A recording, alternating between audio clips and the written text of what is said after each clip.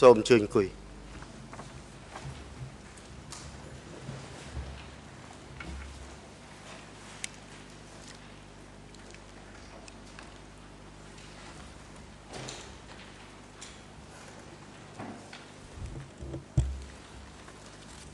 អង្គជំនុំជម្រះតុលាការកំពូលប្រកាសបន្តសវនាការហើយតាមការពិភាក្សារបស់ចៅក្រមនៅពេលហូបបាយនេះគឺអនុញ្ញាតឲ្យលោកមេធាវីការពារក្តីនួនជាគឺបន្ថែម25នាទីហើយអញ្ចឹងសូមអញ្ជើញលោកមេធាវីបាទតាំងសំណួរដល់សាក្សីមិនសូមអញ្ជើញ Thank you very much សូមអរគុណលោកប្រធានជំរាបសួរលោកស្រីចៅក្រមជំរាបសួរសហការីជំរាបសួរលោកសាក្សីខ្ញុំចង់ត្រឡប់ទៅនិយាយអំពីខែដំបូងខែទី1នៃឆ្នាំ1975គឺការវាយសម្រុកការវាយប្រយុទ្ធចុងក្រោយចូលទីរួមខេត្តបាត់ដំបងស៊ីសុផុននៅភូមិភាគពាយ័ព្យលោកដឹងថាអ្នកណាជាអ្នកដឹកនាំកងទ័ពវាយសម្រុកចូលទីរួមខេត្តទាំងនេះបាទគឺអ្នកណាជាអ្នកដឹកនាំកងទ័ពវាយសម្រុកផ្ដាច់ព្រាត់ចូលរឹបអូសទីរួមខេត្តទាំងនេះបាទសូមគោរពលោកចៅក្រមសូមឆ្លើយនៅសំណួរគឺរស់ញឹមជាអ្នកដឹកនាំវាយ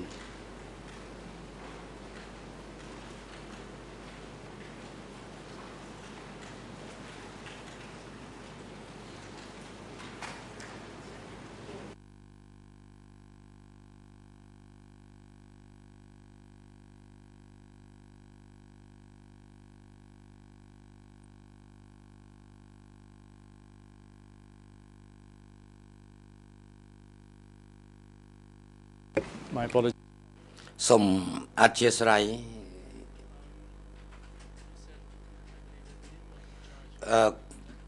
ខ្ញុំឮថារស់ញឹមជាអ្នកដឹកនាំការវាយប្រហារចុងក្រោយចុះខ្លែងតើមានតួនាទីអីក្នុងការរៀបចំការវាយប្រយុទ្ធផ្ដាច់ព្រាត់នេះទេ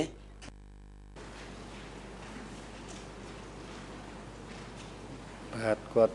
ជាសេនាធិការ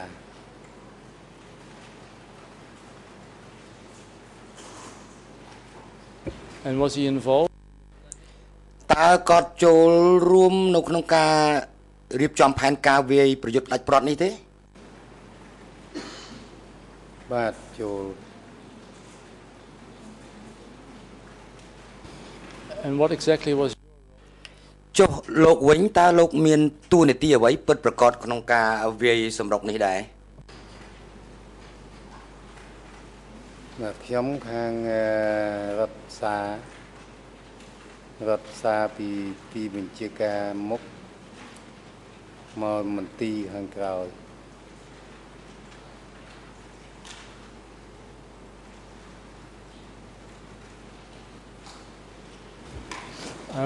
was it indeed តើវាជាការវាយប្រយុទ្ធរួមគ្នារវាងកងពលទាំងពីរដែលចំណុះឲ្យភូមិភាគពាយ័ព្យគឺថាតើកងពលទាំងពីរប្រយុទ្ធរួមគ្នាឬក៏អត់ទេនៅខែមេសា1975បាទប្រយុទ្ធវាចែកតំបន់គ្នាកងពល1007លេខខ្នងសម្បត្តិគឺវាយពីត្បូងទៅជើង1006វាយពីជើងមកត្បូង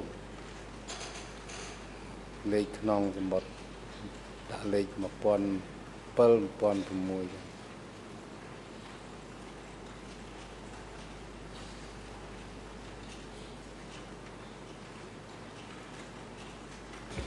1006Mr. Witness, you លោកសាក្សីលោក ក្នុងពេលហ្នឹងតើកងពល1708គឺថាមានលេខផ្សេងគ្នាដែរទេបាទវាមានអត់មានកងពលលេខផ្សេងទេវារបៀបប្រើការខ្នងសម្បត្តិគឺដាក់លេខក្បាលពាន់មកក្នុងសារដាក់លេខ0706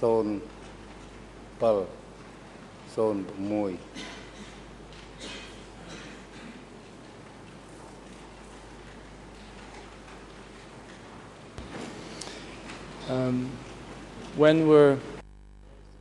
តើកងពលទាំងពីរវាយប្រយុទ្ធជោគជ័យផ្ដាច់ប្រត់ទៅលើកងលើទាហានរបស់លន់នល់នៅពេលណាតើ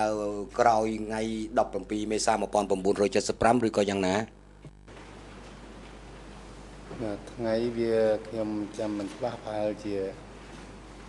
ក្នុងថ្ងៃតែមួយឬក៏ក្រោយថ្ងៃមួយថ្ងៃឬពីរថ្ងៃបាទខ្ញុំចាំរឿងប៉ាដែរព្រោះខ្ញុំវាយូរឆ្នាំហើយ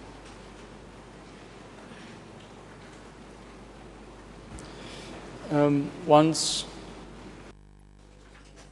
នៅពេលដែលកម្លាំងទាហានរបស់លន់នល់បរាជ័យជាផ្លូវការតើមានអ្វីកើតឡើងចំពោះប្រជាជនរស់នៅខេត្តបាត់ដំបងនិងខេត្តពោធិ៍សាត់តើប្រជាជនត្រូវបានគេជម្លៀសដែរឬក៏យ៉ាងណាបាទពេលដែលរំដោះភ្លាមមានតាវាញគាត់ជាអ្នកកាន់ឃោសនាស័ព្ទប៉ុកវិទ្យុចំការជែកពាវនាវឲ្យទាហានលន់នល់ទាំងអស់ដាក់អាវុធប្រជាជនទាំងអស់ក៏អបអរសាទរសប្បាយក្រោយមកបានប្រហែលជាខ្ញុំមិនចាំច្បាស់ដែរទេវាយូរហើយវាមិនពិតប្រកបថ្ងៃទេតែក្រោយមកប្រែคลายអានឹងការសបាយរបស់គាត់ទៅជាការកើតទុក្ខដែលចលៀសគាត់ចេញពីផ្ទះសម្បែងពីទីរោងខេត្តពីទីប្រជុំជនចេញទៅដេកនៅព្រៃនៅជននៅតាមព្រៃអត់មានផ្ទះអត់មានសម្បែងបាទ and what happened ហើយតើមានអ្វីកើតឡើងទៅដល់ទាហានលន់នល់ដែលសុំចុះចាញ់ហើយទម្លាក់អាវុធចុះនោះតើមានអ្វីកើតឡើងដល់ពួកគាត់បាទពេលនោះគឺគេប្រមូលឲ្យទៅទទួលសម្ដេចព្រះនរោត្តមសីហនុគេដឹកទៅទាំងឡានទៅហើយខ្ញុំក៏ខាងរដ្ឋសាក៏ចំណែនដែរនៅព្រៃយូរហើយអត់បានទទួលស្ដេចគេចេះតែគិតគ្នាឯងអ្នករដ្ឋសាហ្នឹងដល់ក្រោយមកប្រហែលជា10ថ្ងៃបានខ្ញុំដឹងថាគេយកទៅសម្លាប់ចោលបាទ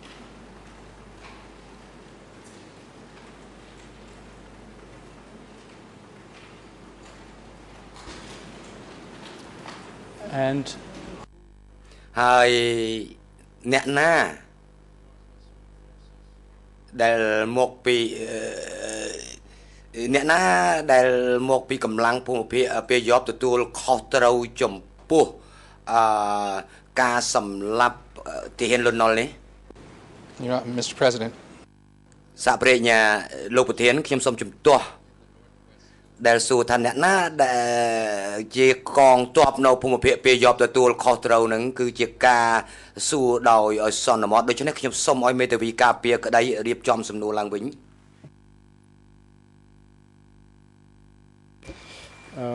I have no problem មេធាវី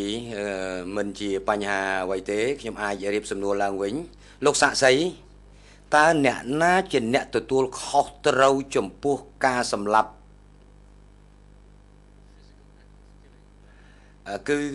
ខ្ញុំចង់សំណៅអ្នកណាទទួលខុសត្រូវចំពោះអំពើសម្លាប់ដោយផ្ទាល់ដីទៅលើផ្ទាល់ដៃ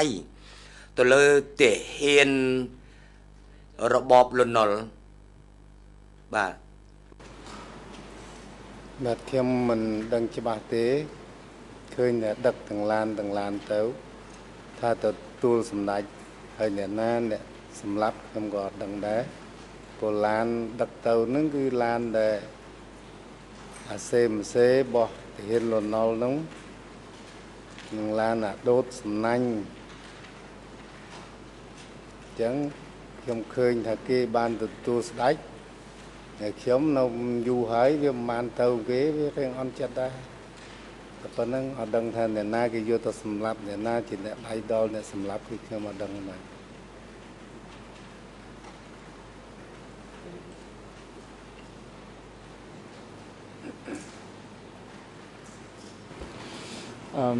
Mr. Witness មេធាវី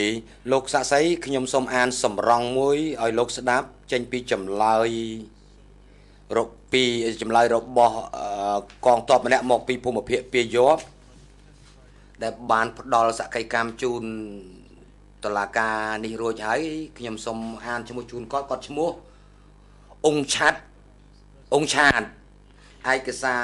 3លើ5 7 4 EN ភាសាអង់គ្លេស 00284420 បារាំង 00352333 ខ្មែរ 00277733 ខ្ញុំសូមអានសម្រង់ខ្លីមួយចេញពីចម្លើយរបស់សាក្សីរូបនេះហើយសួរទៅលោកតើលោកមានប្រតិកម្មយ៉ាងម៉េចដែរសំណួរតើកងវិរៈសេនាតូចរបស់តាសរុនចូលរួមក្នុងប្រតិបត្តិការសម្លាប់ទាហានលន់នល់នៅទួលពោធិ៍ជ្រៃដែរឬទេឆ្លើយអ្នកដែលចូលរួមដោយផ្ទាល់គឺតាឃ្លាំងតាសុតនិងតាសានហើយទំព័រអង់គ្លេសដដែលនេះនៅផ្នែកខាងលើនេះទំព័រដដែលគឺគាត់ឆ្លើយដូចតទៅសួរតើកងទ័ពខ្មែរក្រហមសម្រាប់ទាហានលន់នល់មកពីកងទ័ពខ្មែរក្រហមមកពីខាងណាអង្គឆាតឆ្លើយដូចតទៅអង្គភាពរបស់ខ្ញុំនៅក្នុងវិរៈសេនាតូចលេខ26ខ្ញុំដឹងថាទាហានដែលមកពីវិរៈសេនាតូច206មកពីតំបន់7ហើយនឹងកងទ័ពភូមិភាគមកពីតំបន់4គឺជាអ្នកធ្វើប្រតិបត្តិការសម្រាប់នេះតើលោកយល់យ៉ាងម៉េចដែរចំពោះចម្លើយរបស់សាក្សីរូបនេះ I don't think it's តាប្រេញ្ញាលោកប្រធានខ្ញុំយល់ឃើញថាដូចជាមិនមានជំនួយអ្វីទេក្នុងការសួរអានសម្រងឲ្យសួរពីប្រតិកម្មរបស់គាត់គួរណាសួរថាតើគាត់ដឹងឬក៏មិនដឹងតាំងសំណួរណាមួយជាក់លាក់ទៅថាតើសាក្សីរូបនេះដឹងយល់ព្រមយល់ស្របតាមឬក៏អត់ if I had លោកប្រធានបើសិនណាជាខ្ញុំត្រូវបានគាត់បានបញ្ជាក់ហើយសាក្សីថាគាត់មិនច្បាស់ថាអ្នកណាជាអ្នកទទួលខុសត្រូវអញ្ចឹងឯងខ្ញុំថាសមស្របណាស់ក្នុងការសួរផ្ទុយរូបគាត់ដោយសួរបែបនេះដូចទេខ្ញុំថាដំណាក់កាលនេះគឺអង្គជំនុំជម្រះគួរអនុញ្ញាតឲ្យខ្ញុំអានសម្រង់ចេញពីចម្លើយរបស់សាក្សីអង្គឆាត់នេះ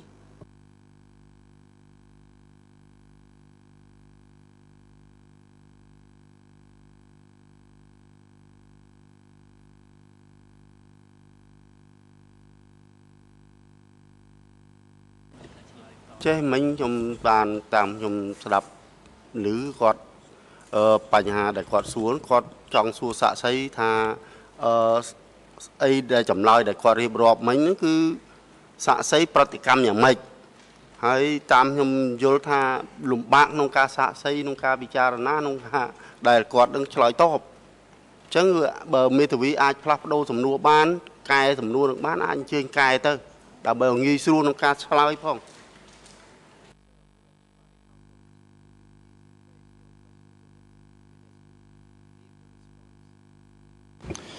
Certainly. ពិតហើយលោកប្រធានខ្ញុំអាចរៀបចំសំណួរឡើងវិញលោកសាក់សីតើកងកម្លាំងនៃកងពល1006និងកងពលលេខ1007ចូលរួមពាក់ព័ន្ធនៅក្នុងការសម្លាប់ឬក៏ការប្រហារជីវិតអតីតទាហានលន់នល់ដែរឬទេ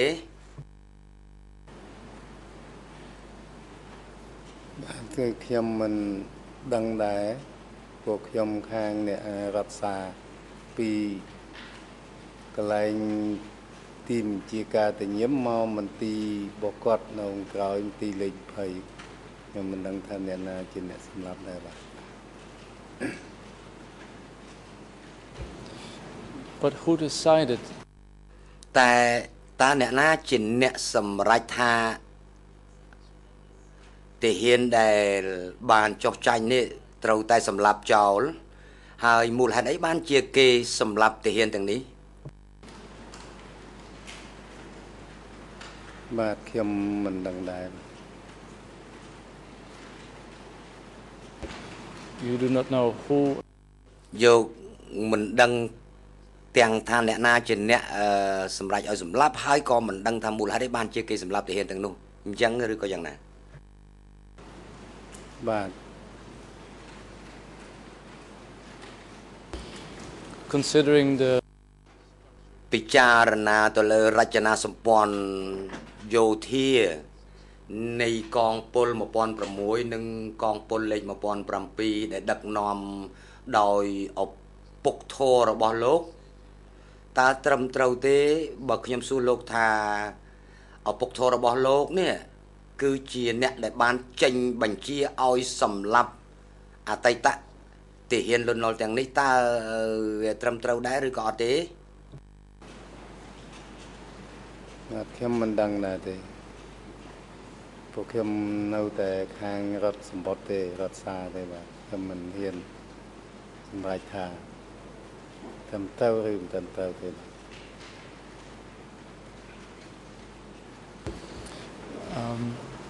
Later in the year ក្នុងឆ្នាំដដែលនោះក្រោយមកលោកសាក់សីលោកคล้ายទៅជានាយសេនាធិការរងហើយក្នុងឆ្នាំដដែលលោកក៏ទទួលខុសត្រូវចំពោះការប្រមូលអាវុធយុទ្ធភ័ណ្ឌដែលបានមកពីទាហានទាំងនេះក្នុងសមត្ថភាពរបស់លោកនេះ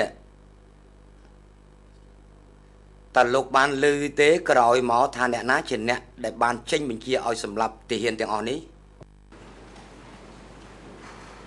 ខ្ញុំអត់បានឮទេពួកខ្ញុំខាងទូបន្ទុកនឹងខាអាវុធហ្នឹងគឺប្រមូលតែអាវុធយកទៅគួរចោលនៅចំប៉ុស្តិ៍ចំការជែកហ្នឹងឯបាយនៅនោះមានតែប៉ុណ្្នឹងអត់ហ៊ានពួកកាលនោះការងាររបស់អ្នកណាគឺនឹងដឹងអត់មានសួរដេញដោលគេបានទេ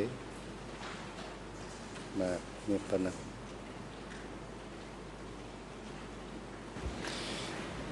But you ប៉ុន្តែលោកបានពិតជាបានលើថាទាហានទាំងអស់នេះត្រូវបានគេប្រមូលឲ្យមកប្រជុំដើម្បីទៅទទួលសម្ដេចឪហើយលោកឆ្លើយថាលោកចំណែនដែរដែលថាលោកមិនបានទៅធ្វើជាកងទ័ពយូរហើយតើលោកបានឮ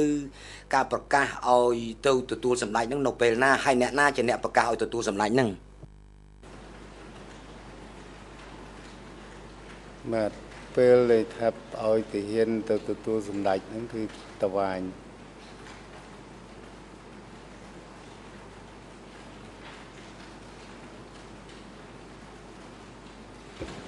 But when we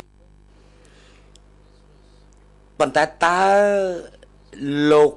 ឮសូរការអំពាវនាវនោះនៅពេលណា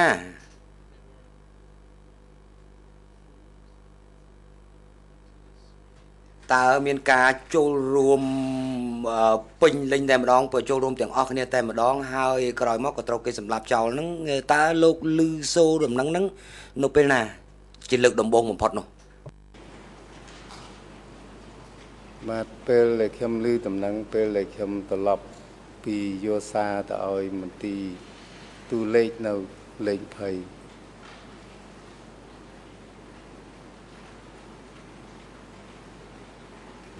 And when was this? តើនឹងនៅក្នុងឆ្នាំ1975ឬ1976ឬ1977ប្រហែលជាវាយូរដែរមិនចាំពេលវេលាប្រហែលទេប៉ុន្តែក្នុងកំឡុងប្រហែលជារំដោះហើយបានប្រហែលជា10ថ្ងៃឬក៏ខ្វះតិចតួចបើលើសក៏លើសតិចតួចបាទ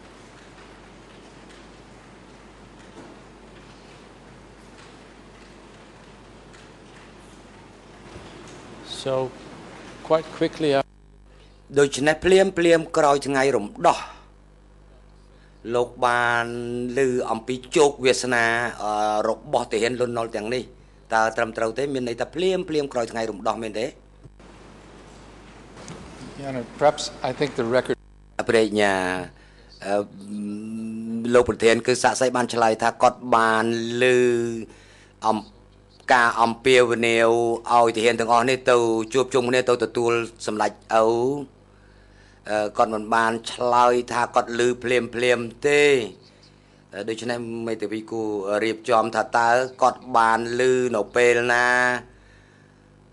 I was referring សំណួររបស់ខ្ញុំប្រហែលជាវាមិនច្បាស់ខ្ញុំអាចរៀបចំឡើងវិញបានលោកសាក់សីតើពេលណាដែលលោកបានឮអំពីជោគវាសនានៃទាហានលន់នល់ទាំងអស់នេះលោកបានឮដំបូងនឹងនៅពេលណាឮថាពួកគេត្រូវបានយកទៅសម្លាប់ចោលតើក្រោយថ្ងៃរំដោះឬក៏ពេលណាដូចខ្ញុំបានបញ្ជាក់លើកមុនហើយពីមុនមកមាញ់នឹងហើយថាក្រោយថ្ងៃរំដោះហើយជា10ថ្ងៃឬក៏លើស10ថ្ងៃតិចតួចឬក៏ក្រោម10ថ្ងៃតិចតួចបាទពួកខ្ញុំចាំវាមិនច្បាស់ព្រោះយូរពេកហើយ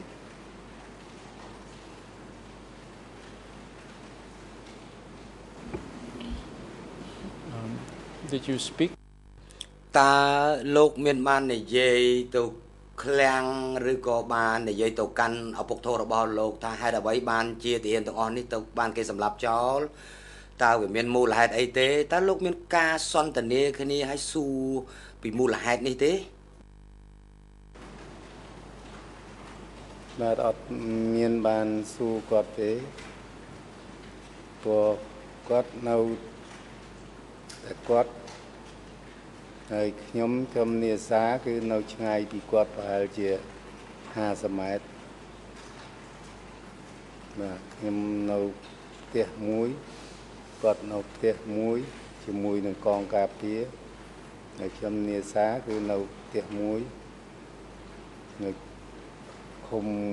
ក្នុងឃុំកំពង់ព្រះភូមិនឹងភូមិបញ្ញាហើយខ្ញុំគាត់តែពេលដែលគាត់ឲ្យសារហ្នឹងក៏គាត់បាត់ស្រាវមកហើយគឺខ្ញុំយកមកមន្ទីរលើមួយថ្ងៃមួយយប់បកវិញមួយថ្ងៃមួយយប់បាទទៅដល់មិនបានទៅជិតគាត់ទេពេលមកដល់គាត់ទៅប្រាប់ថាខ្ញុំមកវិញហើយប៉ុណ្ណឹងហើយខ្ញុំក៏នៅចម្ងាយពីគាត់ដដែលវិញទៅ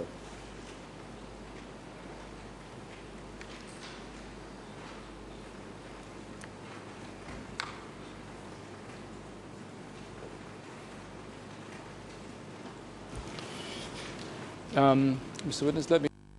លោកសាក់សីខ្ញុំសូមសួរតាមរបៀបផ្សេងវិញព្រឹកមិញនេះលោកបានផ្ដល់សក្ខីកម្មអំពីការអំពាវនាវដែលថានួនជា នឹងខៀវសំផនដោយសារថាក្នុងបណ្ដឹងសារទុកនេះគឺថាលោកជាខៀវសំផនបានបណ្ដឹងសារទុកប្រឆាំងទៅនឹងសេចក្តីសម្រេចនេះដោយសារថាសាលាដំបូងបានសម្រេចថាឪពុកធររបស់លោកនេះបានបញ្ជាឲ្យមានការសម្លាប់ទាហានទាំងអស់នេះតើត្រឹមត្រូវឬក៏មិនត្រឹមត្រូវទេ That's been asked and answered. គាត់មិនបានឆ្លើយថាគាត់មិនបានដឹងថារស់ខ្ញុំបញ្ជាឬក៏មិនបញ្ជានោះទេខ្ញុំបានគិតថាខ្ញុំព្យាយាមជាការពិតហើយក៏ប៉ុន្តែខ្ញុំយល់ថាខ្ញុំគួរត្រូវបានអនុញ្ញាតឲ្យសួរចឹងតើឪពុកធររបស់លោកជាអ្នកចេញបញ្ជាឲ្យសម្លាប់ឪពុកធរទាំងអស់នេះជាផ្លូវការតែម្ដងឬក៏យ៉ាងណាលោកសាទាហានលន់ណុលជាផ្លូវការតែម្ដងឬក៏យ៉ាងណា Again, it's the same question. I don't know. ខ្ញុំគិតថាសំណួរនេះគឺថាសំណួរដែលខ្ញុំសូមជំទាស់បាទសំណួរគឺសំណួរដដែលមែនប៉ុន្តែសូមលោកសាកសីឆ្លើយនឹងសំណួរនឹងម្ដងទៀតចុះបាទ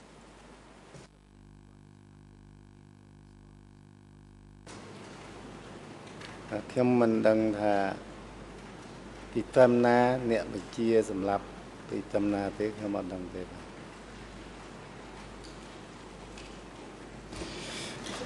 Very well. បាទមិនអ្វីទេលោកសាក់សីតើលោកដឹងទេថាក្រោយថ្ងៃរំដោះថ្ងៃ17ខែមេសា1975នៅក្នុងកងទ័ពភូមិភាគពាយ័ព្យនេះគឺថាវាមានការអារម្មណ៍ខឹងសម្បា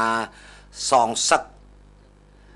ចំពោះអង្គើខូខូព្រៃផ្សៃការសម្លាប់ពីសំណាក់កងទ័ពលន់ណុលដូច្នេះគឺក៏មានកំហឹងនិងក៏មានអង្គើសងសឹកនេះលោកបានឮពីបញ្ហានេះទេបាទអត់ដែលឮ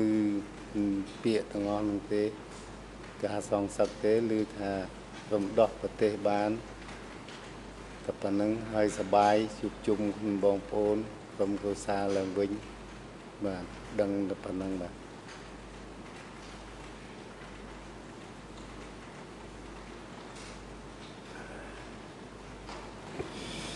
And my final question to you ហើយសំណួរចុងក្រោយរបស់ខ្ញុំលោកសាក់សីគឺតាក់ទងទៅនឹងព្រឹត្តិការណ៍ជាក់លាក់ដែលកើតនៅឯទួលពោជ្រៃមានផុសតាងបង្ហាញថាមេបញ្ជាការទាហានលន់ណុលនៃបានកាត់កទាហានទាំងអស់នេះខ្ញុំចង់បង្ហាញជូនលោកនៅរូបថតមុនថ្ងៃរំដោះថ្ងៃ17មេសា75នេះគឺជាសំណួរចុងក្រោយរបស់ខ្ញុំលោកប្រធានហើយយើងខ្ញុំសូមបង្ហាញឯកសារ319អង់គ្លេស0039លោកប្រធានសូមការអធិស្ឋានមេធាវីអាន EN ញាប់ពេកតាមអត់តាន់ទេលោកប្រធាន 39 លោកមេធាវីអានមួយខំគាត់តាមអត់តាន់ទេអានឡើងវិញបាទ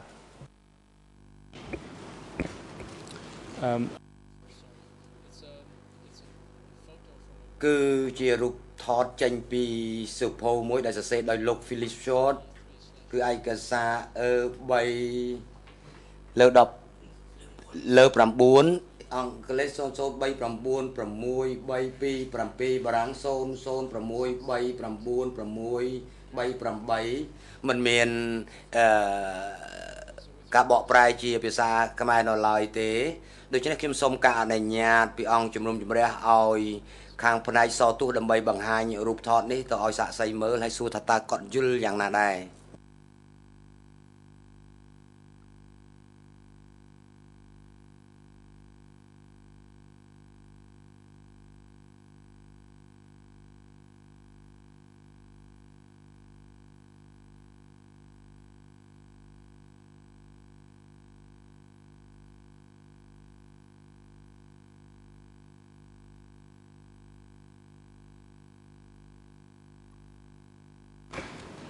Do we have permission, Mr. President? លោកប្រធានតើខ្ញុំទទួលបានការអនុញ្ញាតពីអង្គជំនុំជម្រះដើម្បីបង្ហាញរូបថតនេះនៅលើអេក្រង់ទេបាទសូមអញ្ជើញដាក់បង្ហាញបាទ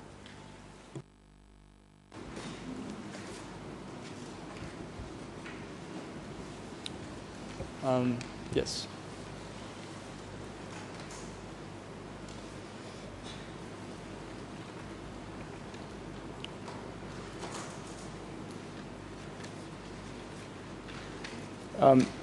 Mr. Witness, it's about the photo.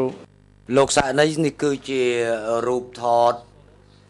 ដែលគេបានថតដោយតទៅនៅក្នុងសង្គ្រាមស៊ីវិលនៅក្នុងពីចន្លោះពីឆ្នាំ 1970 ដល់ 75 ទាហានទាំងសងខាងហ្នឹងគឺថាក៏បានកាត់ក្បាលកងទ័ពកុំពួយម្នេះដែររូបថតដែលលោកបានឃើញនេះតើវាអាចជួយរំលឹកដល់ការចងចាំរបស់លោកបានទេ Mr. President, Your Honor. សាប្រេញ្ញាលោកប្រធានលោកស្រីចៅក្រមប្រហែលជាត្រូវរំលឹកថាហេតុអ្វីបានជាយើងមកទីនេះដើម្បីតតាំងលើបណ្ដឹងសារទុកប្រឆាំងទៅនឹងសំណុំរឿង002លើមួយវាមានផុសតាំងនៃអក្រិតកម្មសង្គ្រាមដែលប្រព្រឹត្តដោយទាហានលន់នល់គឺថាវាមិនពាក់ព័ន្ធទៅដល់មេធាវីការពារក្តីសម្រាប់សំណុំរឿង001លើ01 002លើ01ឬ002លើ02ទេគឺថាអក្រិតកម្មដែលប្រព្រឹត្តដោយកងកម្លាំងដតីទៀតគឺវាមិនពាក់ព័ន្ធទៅនឹងអក្រិតកម្មដែលបានចោទប្រកាន់នេះទេមេធាវីការពារក្តីមិនអាចប្រើប្រាស់ផុសតាំងបែបនេះទេដូច្នេះសំលួរនឹងការបង្ហាញបែបនេះគឺមិនពាក់ព័ន្ធតលទេសោះប្រហែលជាសាក្សីរូបនេះមិនមានផុសតាំងអីពាក់ព័ន្ធទៅនឹងបញ្ហានេះទេលោកប្រធានខ្ញុំសូមឆ្លើយតបសង្ខេបទេដោយដែលអង្គជំនុំជម្រះបានជ្រាបហើយតលហៃកមួយដែលមេធាវីការពារក្តីលើកឡើងគឺមិនមានគោលនយោបាយឲ្យសម្លាប់ទាហានលន់នល់ទេហើយក៏យើងបានបញ្ជាក់ផងដែរថាវាអ្វីដែលកើតឡើងនៅទួលពោជ្រៃវាអាចកើតឡើងដោយតែអំពើសងសឹកប្រឆាំងទៅនឹងសកម្មភាពរបស់ទាហានលន់នល់ជាការពិតហើយខ្ញុំយល់ស្របជាមួយសហប្រញ្ញាគឺថាមានការសងសឹករហូតដល់សម្លាប់ទាហានដែលមិនមានកាន់អាវុធអញ្ចឹងឯងបានជាខ្ញុំយល់ឃើញថាការតាំងសំណួរបែបនេះគឺជាការសមស្របហើយខ្ញុំគួរត្រូវបានអនុញ្ញាតឲ្យសួរថាតើសាក្សីបានដឹងអំពីសកម្មភាពបែបនេះដែរទេពាក់ព័ន្ធទៅនឹងការសម្លាប់នៅទួលប្រូជ្រៃដោយសារថាអំពើរបស់ទាហានលន់នល់នេះវាអាចនាំឲ្យមានការសងសឹកប្រឆាំងមកលើទាហានទាំងអស់នេះវិញខ្ញុំសូមបញ្ជាក់លោកមេធាវីបន្តិចមិញហ្នឹងគឺរូបភាពហ្នឹងប្រហែលជាមានការដាក់មកហ្នឹងគឺជារូបភាពដែលសកម្មភាពហ្នឹងប្រព្រឹត្តនៅក្នុងឆ្នាំណាក្នុងពេលណា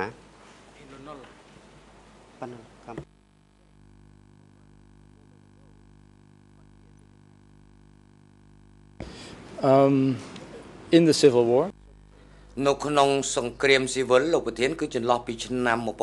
1970 ដល់ 75អញ្ចឹងប្រហែលជារូបភាពនេះអាចជារូបភាពមុនឆ្នាំ 75អញ្ចឹងវាការលើកឡើងរបស់លោកសហប្រញ្ញាជាការត្រឹមត្រូវដោយសារអង្គហេតុហ្នឹងវាអត់ចូលនៅក្នុងវិសាលភាពនៃសំណុំរឿង002/01ហ្នឹងទេដូច្នេះលោកអាចសំណួរណាផ្សេងដើម្បីមកបញ្ជាក់សួរលើសាក្សីទៀតបានទេ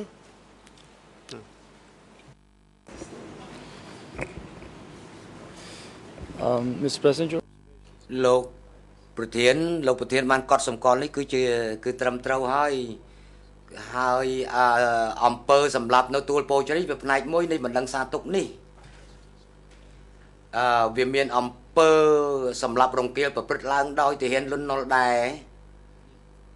ហើយគឺថាធ្វើឲ្យរស់ញឹមហ្នឹងគឺថាខឹងសម្បាមានការបញ្ជាសងសឹកឲ្យសម្លាប់ទាហានទាំងអស់នេះអញ្ចឹងហើយបានជាខ្ញុំលើកឡើងមកសាកសួរខ្ញុំមិនមែនចង់សួរអំពើអក្រិតកម្មសង្គ្រាមសម្លាប់ដោយទាហានលន់នល់ទេគ្រាន់តែសួរថាអំពើហ្នឹងវាមានទំនាក់ទំនងជាប់ទៅដល់ការសងសឹកដែលសម្លាប់ទៅដោយកងទ័ពនៅភូមិភាគនោះវិញនោះដែរឬទេ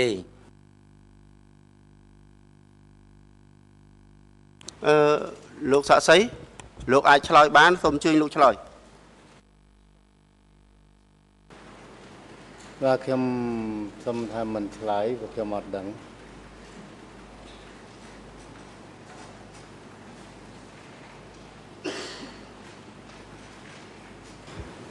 All right. Thank you very much, Mr. Witness. សូមអរគុណលោកសាក់សីសូមអរគុណលោកប្រធានលោកលោកស្រីចាប់ក្រុមខ្ញុំអស់សំណួរហើយ សូមអរគុណហើយជាបន្តសូមអញ្ជើញលោកសហមេធាវីរបស់ជនចាប់ចោត Q Support មកសូមអញ្ជើញ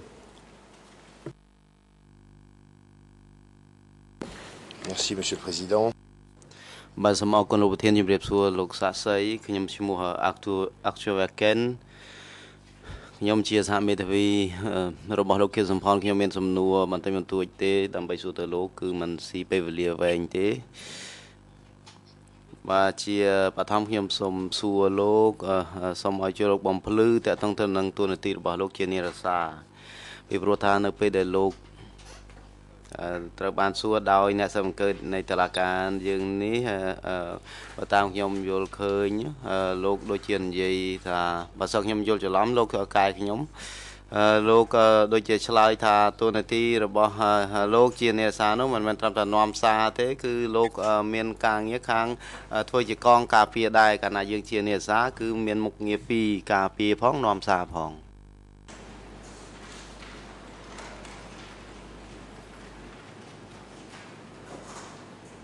បាទពេលនាំសារការពារផងពេលនៅមន្ទីរលើបាទដល់មកស្មោលភូមិគឺខ្ញុំនាំសារដាច់ដល់ឡាយចូលវាហត់ជាងគេដើរសម័យនោះវាមានកន្លែងខ្លះដើរបាទអត់មានលេខជីទេហើយវាមានជីក៏ទៅរួយនឹងថ្មដែរបាទ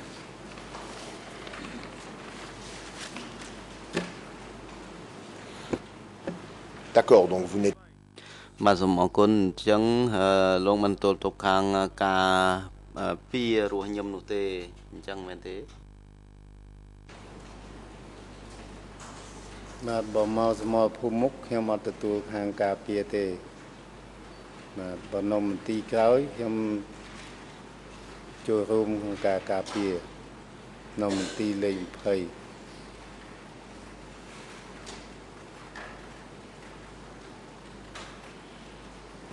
Et ça voulait dire quoi alors s'occuper អញ្ចឹងពេលដែលលោកនិយាយថាទូមទុកខាងការពារហ្នឹងមានន័យយ៉ាងម៉េចដែរការទួនាទីជាអ្នកការពារហ្នឹងលោកសំដៅទៅលើអី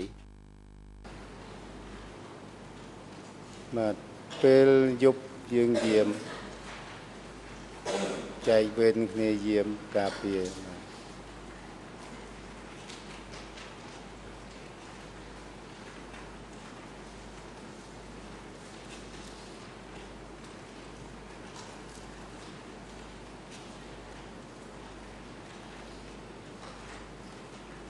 Et vous gardiez quoi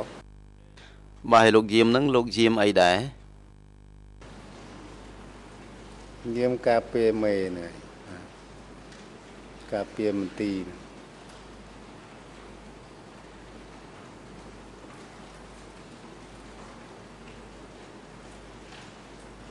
Mais vous gardiez quoi une maison បាទលោកយាមផ្ទះយាមមូលដ្ឋានមួយយាមបន្ទាយមួយអញ្ចឹងលោកអាចបញ្យល់បានទេលោកការពារអីឲ្យច្បាស់លាស់នៅកន្លែងដែលរស់ញឹមដេកឬក៏ជាកន្លែងអីផ្សេងទៀតបាទសូមលោកបញ្ជាក់ឲ្យបានច្បាស់មើលថាយាមនោះយាមអ្វីដែរការពារអ្នកណាដែរ បាទយាមរស់ញឹមគាត់សម្រានគាត់ដេកផ្ទះរបស់គាត់នៅក្នុងផ្ទះនៅជុំគ្នាហ្នឹងគឺមានផ្ទះតកើផ្ទះរស់ញឹមនៅមកខាងអូម្នាក់អញ្ចឹងពួកខ្ញុំក្រុមនេសាគឺកងការពារគេខ្វះគឺខ្ញុំបំពេញជួយយាមចែកវេនគ្នាយាម យាមកន្លែងផ្ទះរបស់គាត់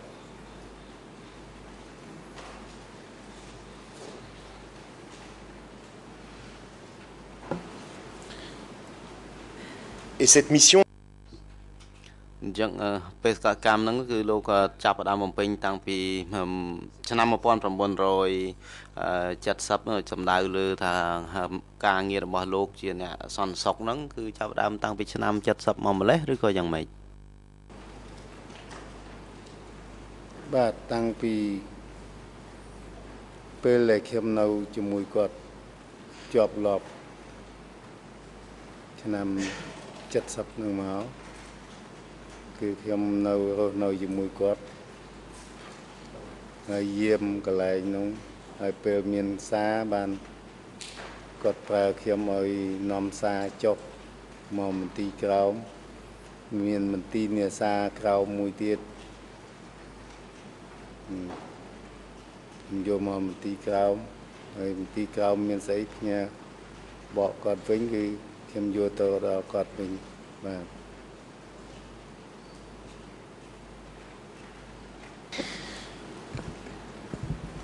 Et nous venons de voir que បើយើងទៅទៅឃើញថាទៅតែនៅឆ្នាំ1975ហើយទេដែលខេត្តបាត់ដំបងហើយនិងពោធិ៍សាត់នឹងត្រូវបានដណ្ដើមបានតើលោកអាចជំរាបជូនតុលាការបានដែរឬទេថានៅកាលពីឆ្នាំ1970នឹងហើយនឹងឆ្នាំបន្តមកនោះតាញឹមនឹងគាត់មានមូលដ្ឋាននៅណាឈរជើងនៅណាលោកនិយាយថាលោកនៅយាមផ្ទះគាត់គ្រាន់តែឥឡូវខ្ញុំចង់សួរលោកថាតើកាលនោះច្បាស់លាស់តែម្ដងគាត់នៅខេត្តណាដែរទីតាំងនៃមូលដ្ឋានរបស់គាត់នោះផ្ទះគាត់អីជាដើមគាត់នៅណាកាលនោះអ្នកខ្ញុំស្ដាប់វាអត់តាន់ច្បាស់សូមសួរម្ដងទៀតពីឆ្នាំណាទៅឆ្នាំណាបាទ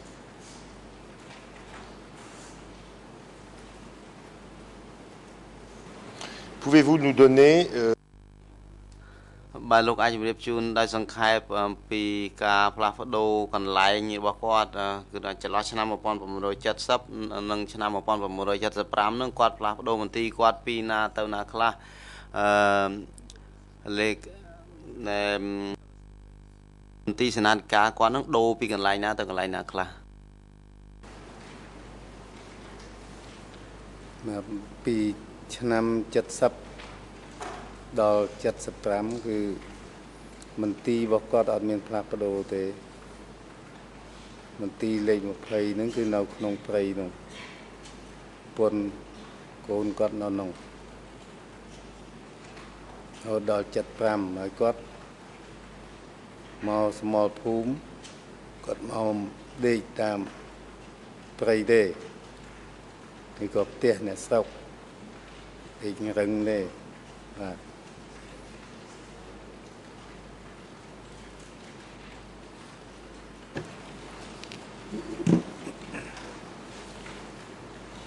D'accord. Monsieur, vous l'avez បើខ្ញុំគាត់ថាលោកកាលនិយាយពីការប្រឹកមាញ់ហើយបើប៉ុន្តែខ្ញុំសួរឲ្យច្បាស់លាស់តែម្ដងលោកនិយាយថានៅក្នុងព្រៃហ្នឹងវាដូចជាមិនសូវច្បាស់លាស់ទេអញ្ចឹងសូមឲ្យលោកបញ្ជាក់ថានៅភូមិភាគនៃពីយប់ក៏ប៉ុន្តែសួរថាព្រៃហ្នឹងនៅកន្លែងណាបានច្បាស់លាស់តែម្ដងបាទខ្ញុំបញ្ជាក់ព្រឹកមិញម្ដងហើយគាត់ទៅលោកមេធាវីស្ដាប់បានហ្នឹងគឺនៅភ្នំធំជាប់ភ្នំក្រវាញបាទ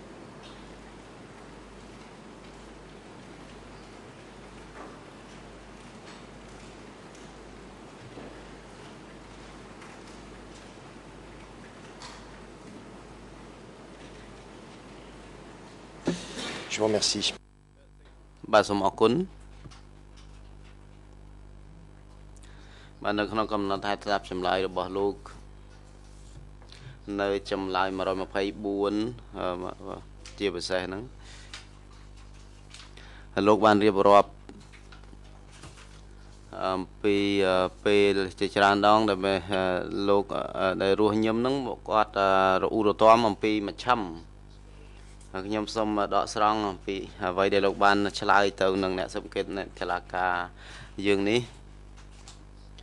នៅចម្លើយ124លោកឆ្លើយដូចតទៅនេះគឺលោកនិយាយពីរស់ញឹមលោកនិយាយថាខ្ញុំបានលើគាត់និយាយទៅតូនតែអំពីមជ្ឈិមដែលថា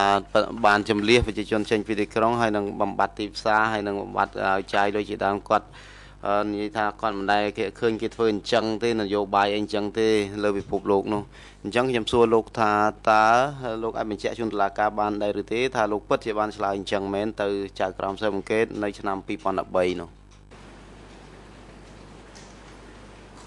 បាទពិតជាបានឆ្លើយចឹងមែនព្រោះកាលនោះគឺខ្ញុំនៅជាមួយគាត់បរឡានហើយគាត់ខ្លះគឺគាត់ជួបមិត្តភក្តិគាត់ដែលជាលិះចេញកាត់100ជួបគាត់សិតតែសាស្ត្រាចារ្យដូចគ្នាអញ្ចឹងគាត់ក៏វាមានការធុញថប់ក្នុងការជាលិះចេញពីផ្ទះសម្បែងបាទ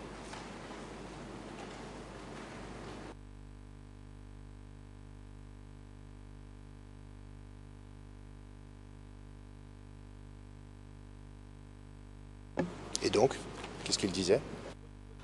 បាទហើយអញ្ចឹងគាត់និយាយអ្វីទៅនៅពេលហ្នឹងពេលគាត់ថ្នាក់ចិត្តហ្នឹងគាត់និយាយថាលើពិភពលោកចឹងជាប់សង្គ្រាមហើយវាមានតែវិនាសកម្មហិនហោចមិនត្រូវបិទទ្វារអង្គការសហបិទទ្វារអន្តរជាតិជំនួយអន្តរជាតិទេនេះបិទទ្វារជំនួយអន្តរជាតិហើយជំលះប្រជាជនចេញពីផ្ទះសម្បែងឲ្យទៅដេកនៅព្រៃធ្វើវាមិនសមហេតុសមផលទៅនឹងសង្គមគាត់និយាយចឹងមែន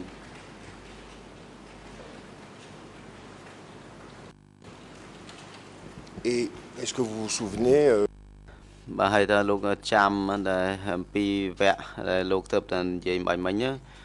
លោកមានចាំទេថាគាត់និយាយតែពីថ្នាក់គាត់ហ្នឹងនិយាយនៅពេលណាបើលោកធៀបទៅនឹងព្រឹត្តិការណ៍មួយដែលកើតឡើងកាលពីអតីតកាលហ្នឹងតើរស់ញឹមគាត់និយាយថាគាត់អន់ចិត្តហ្នឹងនៅពេលណាដែរ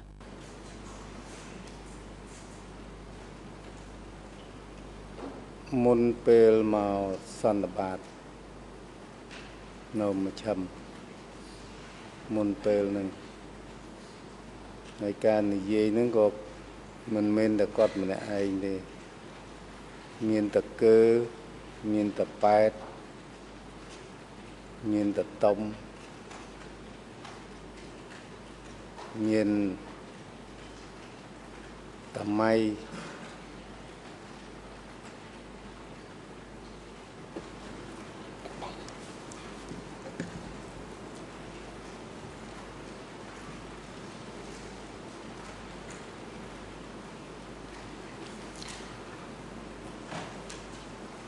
Donc c'était une grande voiture alors?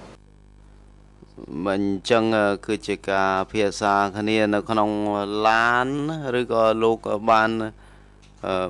បើតាមនៅក្នុងកំណត់ហេតុចម្លើយរបស់លោកនោះគឺថាគាត់និយាយត្អូញត្អែឬក៏ថាអន់ចិត្តនេះញឹកញាប់ណាស់អញ្ចឹងគឺខ្ញុំសួរលោកថាគាត់និយាយនៅក្នុងឡានពេលគាត់ជិះឡានឬក៏គាត់និយាយនៅកន្លែងណាផ្សេងនិយាយនៅក្នុងឡានក៏គាត់និយាយហើយពេលគាត់ជួបជុំគ្នាគាត់និយាយបាទពេលនៅផ្ទះពេលបរឡានពេលជិះឡានទៅក៏គាត់មាននិយាយបាទជារឿងមិនឲ្យលុយមិនឲ្យស្រាវជ្រាវលុយមិនឲ្យចាយលុយគាត់និយាយគាត់ថាលើពិភពលោកគ្មានណាធ្វើប្រទេសមិនចាយលុយទៅកើតទេអ្នកគេខិតខំរកលុយបានលុយហើយបែរជាចាយខុសគេគាត់និយាយថាវាខុសគេបាទប៉ុណ្្នឹងណា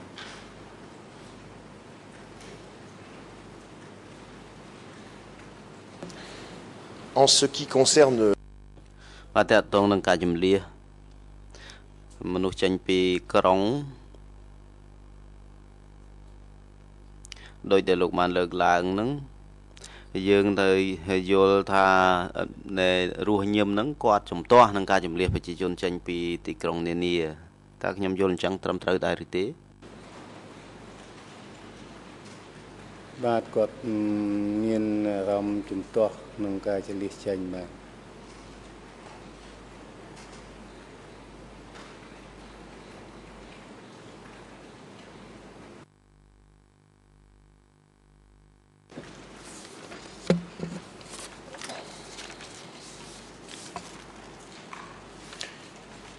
Est-ce que vous vous souvenez, monsieur តើលោកចាំដែរឬទេថានៅឆ្នាំ1974លោកបានជូនរស់ញឹមទៅចូលប្រជុំមួយដែលប្រព្រឹត្តទៅក្នុងរយៈពេល2សប្តាហ៍ហើយដែលបានប្រព្រឹត្តទៅនៅចម្ងាយប្រហែលជា300គីឡូម៉ែត្រឬក៏ជាង300គីឡូម៉ែត្រពីមន្ទីរប20អញ្ចឹងលោកមានចាំទេថាកាលនៅឆ្នាំ1974ហ្នឹងគឺលោកបានធ្វើដំណើររយៈពេលវែងទៅចូលរួមប្រជុំរយៈពេល2សប្តាហ៍នៅក្នុងភូមិមួយដែលនៅចម្ងាយប្រហែលជា40គីឡូម៉ែត្រផ្នែកខាងជើងនៃទីរួមខេត្តកំពង់ចាមលោកចាំថាបានធ្វើអញ្ចឹងទេបាទឆ្នាំ74ដូចជាអត់មានទេមានតែ75ទេបាទ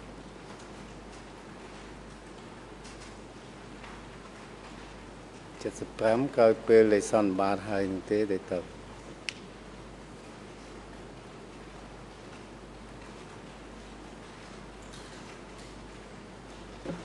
À quoi pensez-vous លោកគិតទៅឯណាវិញទៅអញ្ចឹង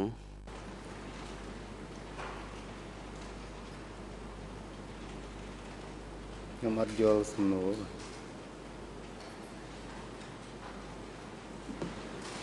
Elle était un peu trop large, mais vous បាទសំណួរខ្ញុំនឹងមិនដូចជាទលាយបន្តិចក៏តែបាញ់មិញលោកហាក់ដូចជាយល់ឃើញថាថាកិច្ចប្រជុំហ្នឹងកើតប្រព្រឹត្តទៅនៅពេលផ្សេងទេអញ្ចឹងខ្ញុំសួរលោកថាតើលោកមានចាំទេថាបានជូនដំណើរគាត់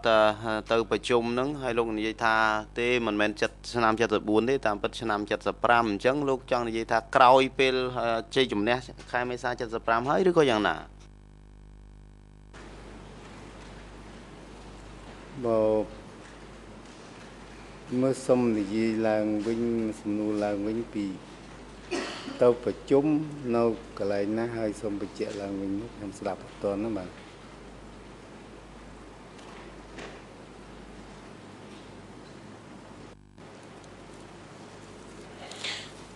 Oui. បាទខ្ញុំនិយាយឡើងវិញតើភូមិមាស្រុកឃុំព្រៃកុកនៅក្នុងឆ្នាំ1974ហ្នឹងលោកធ្លាប់ទៅទីហ្នឹងជាមួយរស់ញឹមដែរឬទេភូមិព្រៃកុក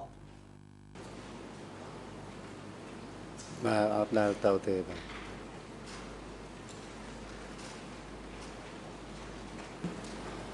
Sans y être លោកមិនដែលបានទៅតើលោកមានចាំថានៅក្នុងឆ្នាំ1974ហ្នឹងគាត់មានវត្តមាន2សប្តាហ៍ដើម្បីទៅចូលរួមប្រជុំដែលប្រព្រឹត្តទៅនៅចម្ងាយជាង300គីឡូម៉ែត្រពីមន្ទីរ B20 ដែរឬទេប20ដែរឬទេខ្ញុំចាំមិនបានទេបាទ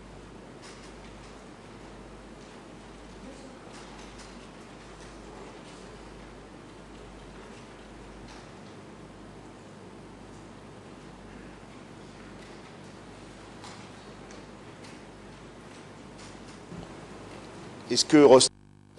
តើរស់ញឹមមានបាននិយាយប្រាប់លោកពីកិច្ចប្រជុំមួយដែលគាត់បានចូលរួមនៅក្នុងឆ្នាំ1974ហើយនៅក្នុងកិច្ចប្រជុំនោះគាត់បានយល់ស្របនឹងការជំលះប្រជាជនចេញពីទីក្រុងនានាបាទគាត់មិនដែលនិយាយប្រាប់ខ្ញុំទេព្រោះជាកិច្ចខ្ញុំខាងរដ្ឋសាគឺដឹងតែរដ្ឋសាប៉ុណ្្នឹងទេបាទ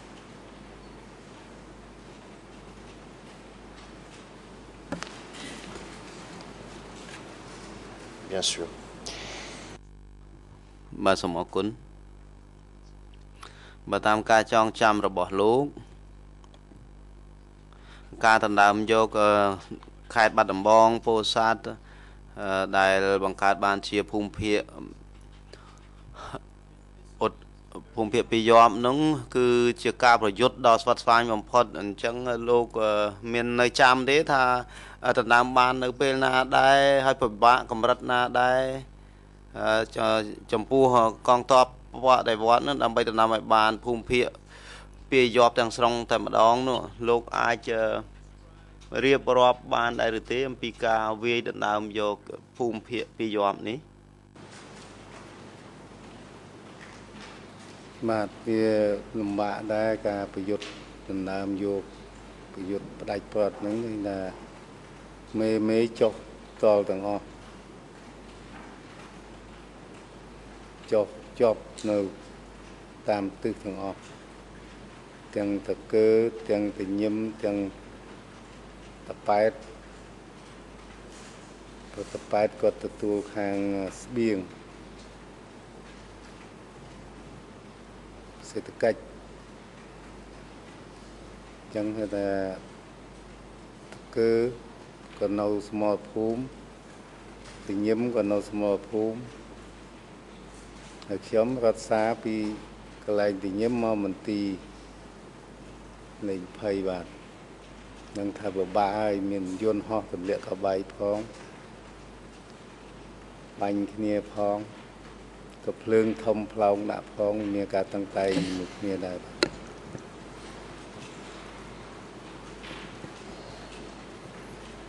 Situation très intense. Est-ce que vous បើលោកនិយាយថាស្ថានភាពតឹងតែងនោះលោកអាចនិយាយបានលម្អិតបានទេព្រោះថាលោកនៅសមរភូមិដែរលោកជាសាក្សីផ្ទាល់ពីការប្រយុទ្ធគ្នាហ្នឹងអញ្ចឹងនៅពេលដែលលោកនិយាយថាស្ថានភាពហ្នឹងតឹងតែងហ្នឹងតានតឹងហ្នឹងលោកអាចលោកចង់និយាយថាម៉េចនៅពេលលោកនាំសារនៅសមរភូមិហ្នឹងគឺលោកចូលរួមប្រយុទ្ធនឹងគេដែរលោកលឺស្នូកំភ្លើងគេបាញ់លោកពេលយោធាទៅណាហ្នឹងលោកត្រូវធ្វើដំណើរតាមគេដែរឬក៏យ៉ាងណាបាទគឺលឺស្នូបាញ់វិចារដែរការប្រយុទ្ធគ្នាលឺស្នូបាញ់ហើយការទៅតាមគេហ្នឹងគឺខ្ញុំទៅតាមទីបញ្ជាការមុខជាអ្នកនាំសារទីបញ្ជាការទៅដល់ណាខ្ញុំទៅដល់នឹងដែរបាទដើម្បីយកសារមកទីបញ្ជាការក្រោយរាយការណ៍មកឲ្យវិឆិម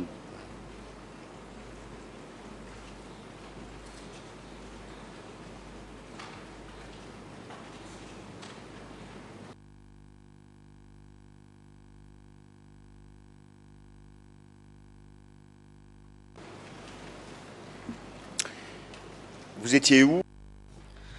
នៅពេលដែលគេឈប់ប្រយុទ្ធគ្នានោះលោកនៅឯណាដែរគឺលោកនៅខេត្តពោធិ៍សាត់និងបាត់ដំបងហើយក៏ប៉ុន្តែខ្ញុំចង់ដឹងថាឈរជើងនៅឯណាដែរច្បាស់លាស់តែម្ដងពេលឈប់ប្រយុទ្ធគ្នាបាន3ថ្ងៃខ្ញុំបកពីមន្ទីរលើមកដល់វិញគឺខ្ញុំនៅកំពង់ព្រះ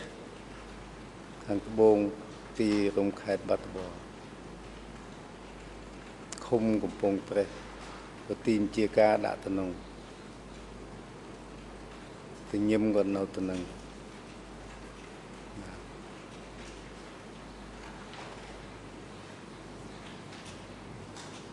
Oui, mais enfin là, monsieur, vous me dites que vous faisiez 3 jours. មកលោកនិយាយថា3ថ្ងៃក្រោយមកតែខ្ញុំសួរលោកអំបញ្ញមិញនេះខ្ញុំសួរសំដៅលើថ្ងៃដែលហ៊ានលន់នល់ចុះចាញ់ដាក់អាវុធនោះលោកនៅឯណាដែរឈរជើងនៅឯណាដែរនៅពេលនោះមិនមែន3ថ្ងៃក្រោយពេលដែលលន់នល់ដាក់អាវុធហើយទេបាទខ្ញុំនៅជាអ្នករដ្ឋសារដដែលខ្ញុំเป็นថ្ងៃនោះគឺខ្ញុំយកសារឡើងមកមន្ទីរលើបាទថ្ងៃដែលជាប់នឹងបាទយកសារមករាយការណ៍មកឲ្យខាងទូលេខគេបញ្ជូនមកឆឹមបាទនៅកំពង់ព្រះ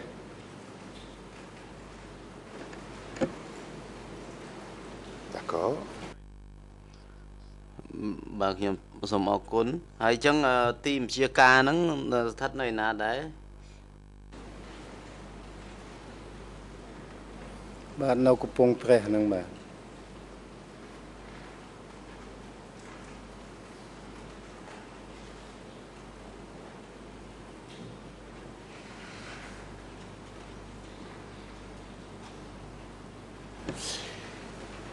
Ok.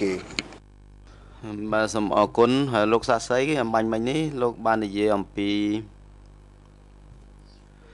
ការកោះហៅអតីតយុទ្ធហ៊ានលន់នល់ដើម្បីទៅជួបសម្ដេចសីហនុកាលនោះកាលដែលគេអំពាវនាវនោះលោកនៅខេត្តពោធិ៍សាត់ខ្ញុំយល់អត់សូវច្បាស់ដែរមិញនោះកាលនោះលោកនៅពោធិ៍សាត់ហើយលោកឮគេអំពាវនាវគេហៅបច្ចិអតីតយុទ្ធហ៊ានលន់នល់ទៅប្រជុំនោះលោកនៅពោធិ៍សាត់ឬក៏លោកដឹងរឿងហ្នឹងក្រោយមកហើយទេ បាទខ្ញុំនៅកំពង់ព្រះហ្នឹងពេលខ្ញុំពេលហ្នឹងគឺគ្នាខ្ញុំ3នាក់ផ្លាវេនគ្នារត់សារដើម្បីរាយការណ៍បន្តមកមួយឆាប់សម្បត្តិគាត់មួយថ្ងៃជាងកាលសម្បត្តិ2អញ្ចឹងដូរគ្នាអញ្ចឹងវាវិលជុំអត់សូវបានសម្រាប់ទេនឹងទាំង3នាក់ហ្នឹងទៅមួយថ្ងៃមួយយប់មកមួយថ្ងៃមួយយប់ តាមផ្លូវវាមានចម្ងាយចឹងដែរហើយការប្រកាសនោះគឺប្រកាសតាមរ៉ាឌីយ៉ូ D'accord, merci monsieur. បាទសូមអរគុណ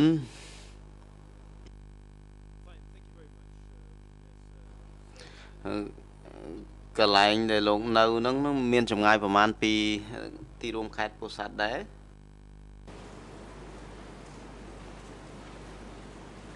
បាទប្រហែលជាជិត100គីឡូពីពោធិ៍សាត់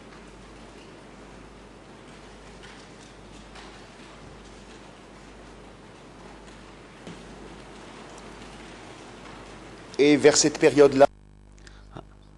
ហើយនៅក្នុងរយៈកាលហ្នឹងតាមអ្វីដែលលោកបានរៀបរាប់ហ្នឹងលោកនិយាយថាអតីតទាហានលន់នល់ហ្នឹងត្រូវបានគេហាមពាវនាវឲ្យឡើងឡាន GMC ហើយអញ្ចឹងខ្ញុំចង់សួរលោកថានៅពេលហ្នឹងរស់ញឹមនៅឯណាដែរនៅពេលដែលអតីតទាហានលន់នល់ហ្នឹងឡើងឡានកម្មយង GMC ហ្នឹង បាទនៅកំពង់ព្រះហ្នឹង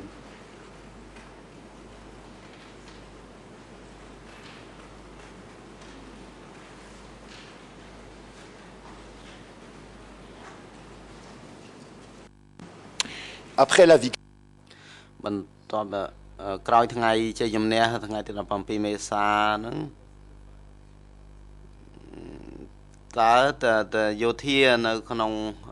ភូមិភាគរបស់លោកហ្នឹងកាន់កាប់ទឹកដីកន្លែងណាខ្លះហើយឈរជើងនៅកន្លែងណាគេចាត់តាំងឲ្យបំពេញតែភារកិច្ចរបស់ខ្លួនជាយោធាទេឬក៏ត្រូវបំពេញភារកិច្ចអីផ្សេងទៀត ខ្ញុំមិនដឹងដែរព្រោះខ្ញុំដឹងតែខាងរដ្ឋសារទេបាទ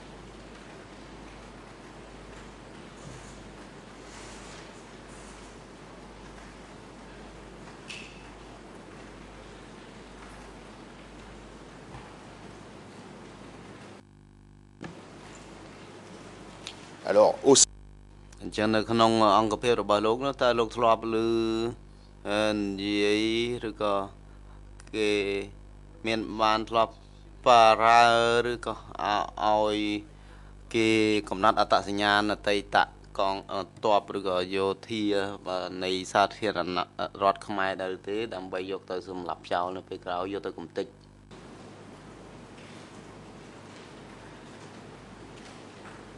បាទខ្ញុំមិនដឹងដែរបាទ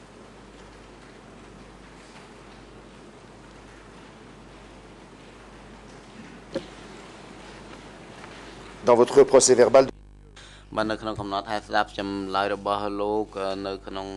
ចម្លើយទី176កាលនោះគេបង្ហាញទូរលេខមួយជូនលោក67 ខ្ញុំជំរាបលោកថានៅខែមេសាឆ្នាំ1975នោះយើងត្រូវលោកប្រធានលោកមេធាវីគាត់និយាយលឿនពេកអ្នកបកប្រែតាមអត់ទាន់សូមឲ្យគាត់អានម្ដងទៀតលោកមេធាវីកុំនិយាយលឿនពេកនិយាយមួយព្រោះអ្នកបកប្រែបកអត់ទាន់ Je vais répéter, Monsieur le Président. បាទលោកប្រធានខ្ញុំនឹងអានភាសាទៀតបាទសូមទោសនៅចម្លើយ177នៃកំណត់ហេតុស្ដាប់ចម្លើយរបស់លោកបាននិយាយដូចតទៅនេះខ្ញុំសូមដកស្រង់ក្រោយខែមេសាឆ្នាំ1975កងពល1007ត្រូវបានចាត់តាំងឲ្យជួសជុលផ្លូវរថភ្លើងហើយនិងកងពល1006ត្រូវឲ្យជួសជុលផ្លូវជាតិលេខ5សូមបញ្ចប់ការដកស្រង់តើលោកនៅតែរក្សាចម្លើយលោកនេះដែរឬទេបាទខ្ញុំនៅតែរក្សា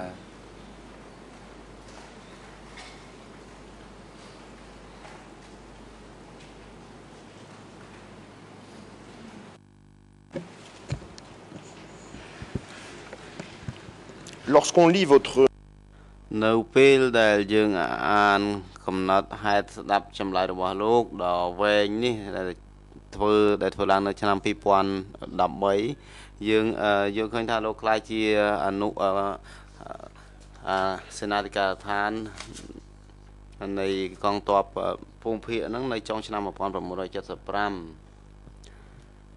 លោកនិយាយថាលោកធ្វើតែរយៈពេលជាង1ខែទេនេះបើសិនខ្ញុំបូកសរុបគ្នារវាងចម្លើយ165និង194របស់លោកអញ្ចឹងលោកអាចបញ្ជាក់បានដែរឬទេថានៅចុងឆ្នាំ1975ហ្នឹងលោកបានក្លាយជានាយរងសេនាធិការនៅក្នុងភូមិភាគហ្នឹងហើយលោកទទួលបន្ទុកខាងសេដ្ឋកិច្ចអញ្ចឹងមែនទេលោកមកក្រោយពីទៅពីសន្និបាតវិញហើយហ្នឹងគឺខ្ញុំបានទទួលភារកិច្ចថ្មីហ្នឹងនៅកន្លែងហ្នឹងគេហៅថាកន្លែងសេដ្ឋកិច្ចតែសេដ្ឋកិច្ចហ្នឹងគឺខ្ញុំទទួលបន្ទុកទៅខាងរៀបចំអាវុធឃ្លាំងអាវុធទុកដាក់អាវុធបាទ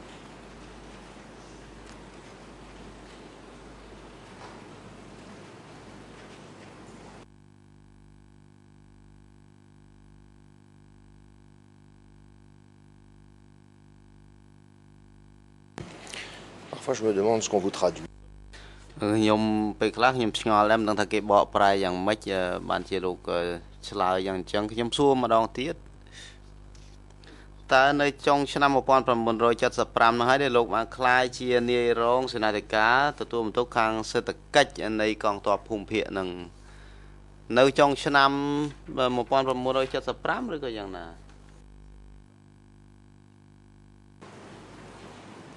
បាទនៅក្នុងចុងឆ្នាំ1975 Est-ce que c'était à une date rapide? តើពេលនោះគឺលោកចិត្តចេញទៅប្រទេសចិនហើយឬក៏យ៉ាងណា ណាត់ក្រោយពេលដាក់រៀបចំកម្ពុជាអាវុធក្របអីអស់ហើយបានគាត់ឲ្យទៅចិន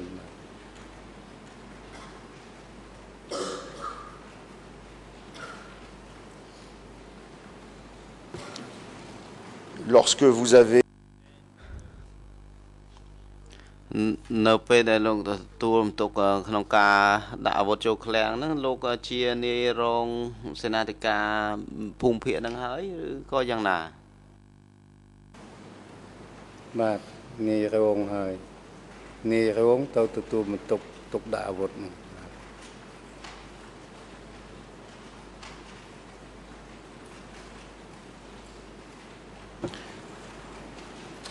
donc enfin à la អញ្ចឹងនៅចុងឆ្នាំ1975កងទ័ពភូមិភាគពីយប់ហ្នឹងស្ថិតនៅក្រោមនៃក៏ទំនួលខុសត្រូវឬចំណុះឲ្យភូមិភាគនៅឡើយទេអញ្ចឹងមែនទេ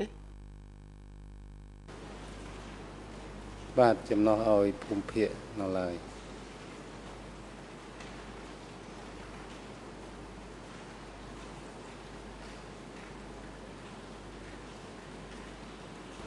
Alors nous savons que បាទយើងទាំងអស់គ្នាដឹងហើយថាកងទ័ពខ្មែរក្រហម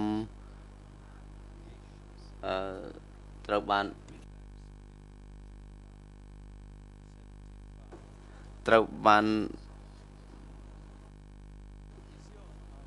អញ្ចឹងបើតាមការបង្កើតកងទ័ពខ្មែរក្រហមនេះនៅក្នុងភូមិភាគ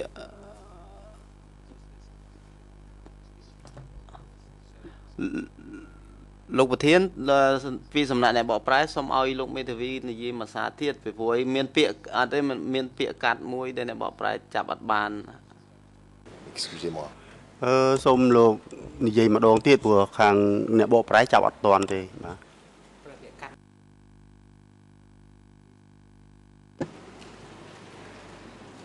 Oui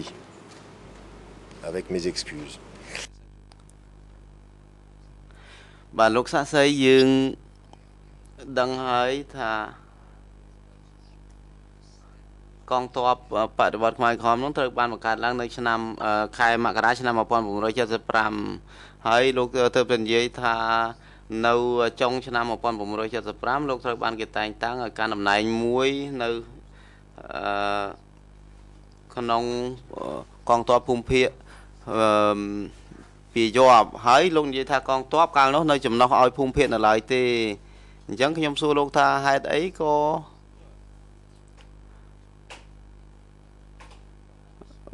មានការលំបាកក្នុងការផ្ទេរអំណាចឬកងទ័ពភូមិភាគហ្នឹងមកឲ្យមជ្ឈិមហេតុអីក៏ស៊ីពេលឬក៏ចំណាយពេលយូរដល់ម្លឹងទម្រាំតែផ្ទេរមកឲ្យស្ថិតនៅក្រោមមជ្ឈិមវិញកងទ័ពភូមិភាគហ្នឹង បាទអត់មានផ្ទេរផងគេដកហ្មងមជ្ឈិមអ្នកដកក្រោយពីធ្វើផ្លូវដែកជាប់ធ្វើក្រោយពីធ្វើផ្លូវជាលិ5ជាប់ទៅធ្វើស្រែក្រោយមកគឺគេហៅមេមករៀនតាមខ្ញុំដឹងគឺហៅមករៀន រៀនទៅបាត់ខ្លួនទៅមករៀនទៅបាត់ខ្លួនទៅបាទ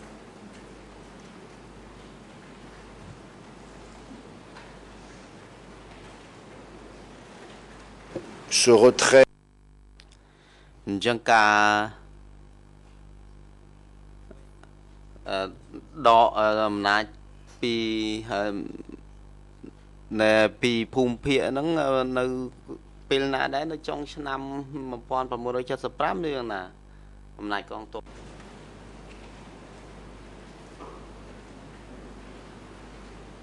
បាទវាមិនមែនចុង 75 ទេហើយក៏មិនច្បាស់នៅពេលណាដែរព្រោះពេលខ្ញុំមកពីរៀនវិញឃើញថាកងទ័ពនឹងចូលទៅគេដាក់ទៅមន្ទីរលត់ដំនៅកកអស់ហើយនៅលក់សហើយបាទខ្ញុំមិនដឹងច្បាស់ដែរបាទដាក់ពីដកពេលណាដាក់ពេលណាដែរបាទ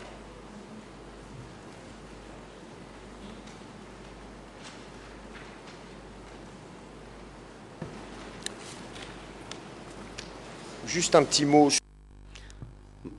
បើតើតងទៅនឹងអាវុធខ្ញុំសូមឲ្យលោកជួយធ្វើការបំភ្លឺមួយតើតងនឹងអាវុធចំនួន 20,000 ដើម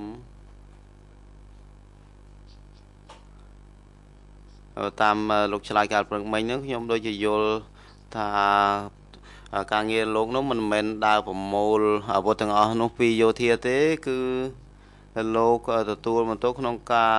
យកអាវុធហ្នឹងនៅក្នុងចំការមួយដែលដាក់មិនល្អរដ្ឋរាយហើយចឹងលោកប្រមូលផ្ដុំមកសម្អាតហើយយកមកដាក់ក្នុងឃ្លាំងមួយនៅក្នុងព្រៃឫស្សីតែលោកចង់និយាយអញ្ចឹងឬយ៉ាងម៉េចខ្ញុំសង្ខេបបាញ់មិញនេះត្រឹមត្រូវដែរឬទេ បាទត្រឹមត្រូវ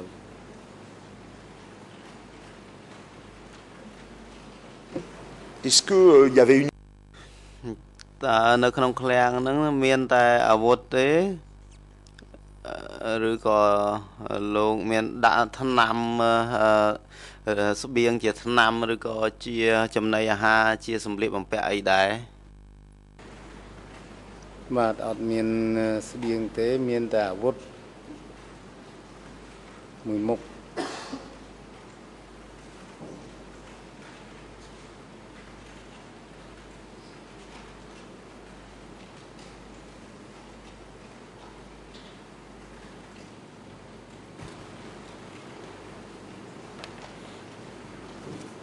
Ces trois grands-pères,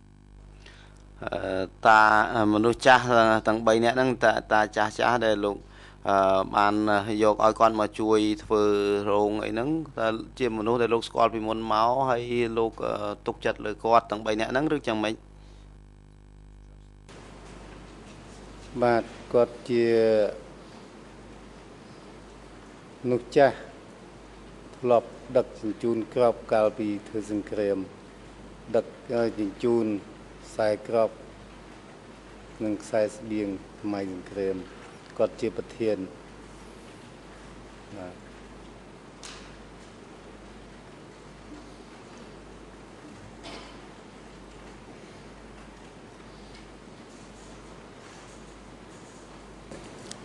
le chef de quoi? គាត់ជាមេអីដែរទៅ មេកងដឹកជញ្ជូនបាទដឹកជញ្ជូនក្របផ្ដល់ទៅសមរភូមិមុខដឹកជញ្ជូនស្បៀងផ្ដល់ទៅសមរភូមិមុខមេកងហៅថាមេកង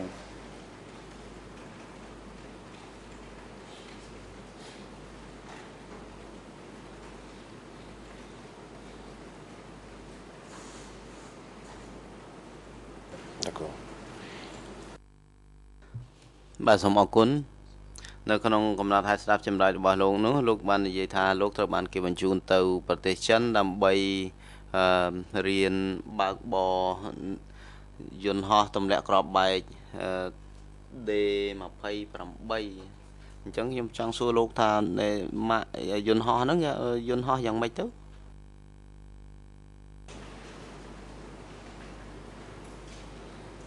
យន្តហោះដង្ហាលបាទដង្ហាលដោយបោះលន់ណុលប្រើដែរបាទស្លាប់ដាក់ទាំងយន្តហោះដង្ហាលហើយមួយនៅពីមុខម៉ាស៊ីននៅពីមុខតកង់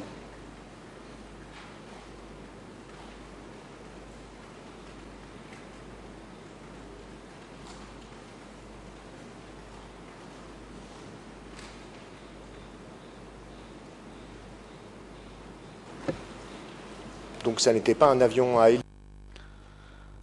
លោកចង់និយាយថាយន្តហោះហ្នឹងមិនមែនយន្តហោះប្រើចង្ហាល់ទេឬយ៉ាងម៉េច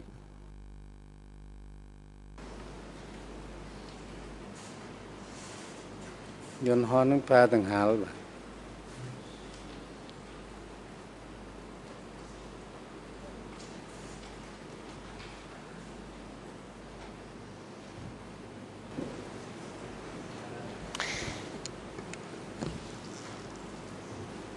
Vous aviez la moindre forme. តើមុននឹងត្រូវបានគេបញ្ជូនទៅរៀនបើកបរយន្តហោះហ្នឹងលោកក៏មានធ្លាប់ទទួលការបណ្ដុះបណ្ដាលផ្នែកហ្នឹងទេពីមុនមក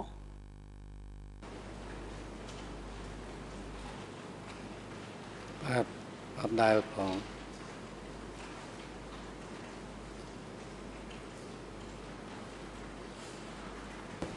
Et vous avez effectivement អញ្ចឹងដល់ជាលទ្ធផលចុងក្រោយហ្នឹងលោកអាចរៀនបើកបរយន្តហោះហ្នឹងបានឬក៏យ៉ាងម៉េច បាទខ្ញុំរៀនបានតែត្រឹមទិសដីមិនទាន់បានបើកឡើងសាកល្បង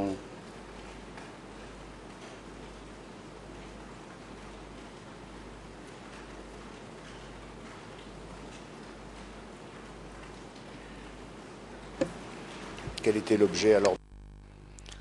អញ្ចឹងពេលដែលលោកទៅរៀនហ្នឹងរៀនអ្វីដែរហើយនៅលើយន្តហោះហ្នឹងលោកត្រូវធ្វើអីនៅក្នុងយន្តហោះហ្នឹង ខ្ញុំរៀននៅក្នុងថ្នាក់ឡើយរៀនជាទស្សន័យរៀនពីការហោះហើរ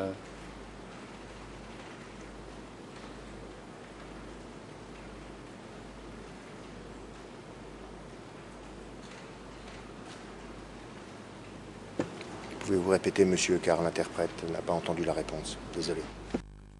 បាទលោកសូមឆ្លើយម្ដងទៀតព្រោះកាលដែលលោកឆ្លើយបាញ់មិញនេះអ្នកបកប្រែស្ដាប់ចម្លើយលោកអត់ឮទេបាញ់មិញ បាទខ្ញុំរៀន Council, could you help me understand the relevance of this question? លោកមេធាវីតើសូមលោកជំរាបផងតើមានភាពពាក់ព័ន្ធអីចំពោះការតាំងសំណួរនេះ Oui, je voudrais...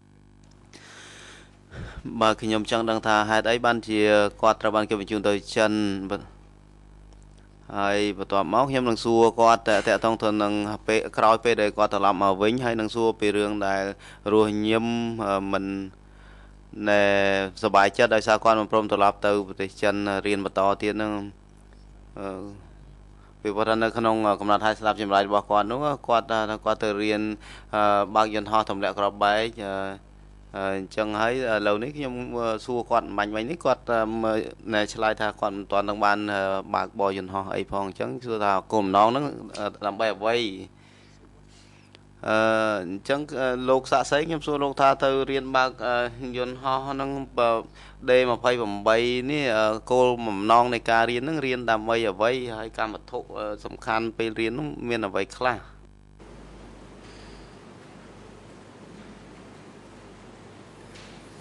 គោលបំណងការរៀនគឺខ្ញុំមិនយល់ដែរព្រោះបញ្ជូនខ្ញុំទៅក៏ដឹងតែរៀនបាទ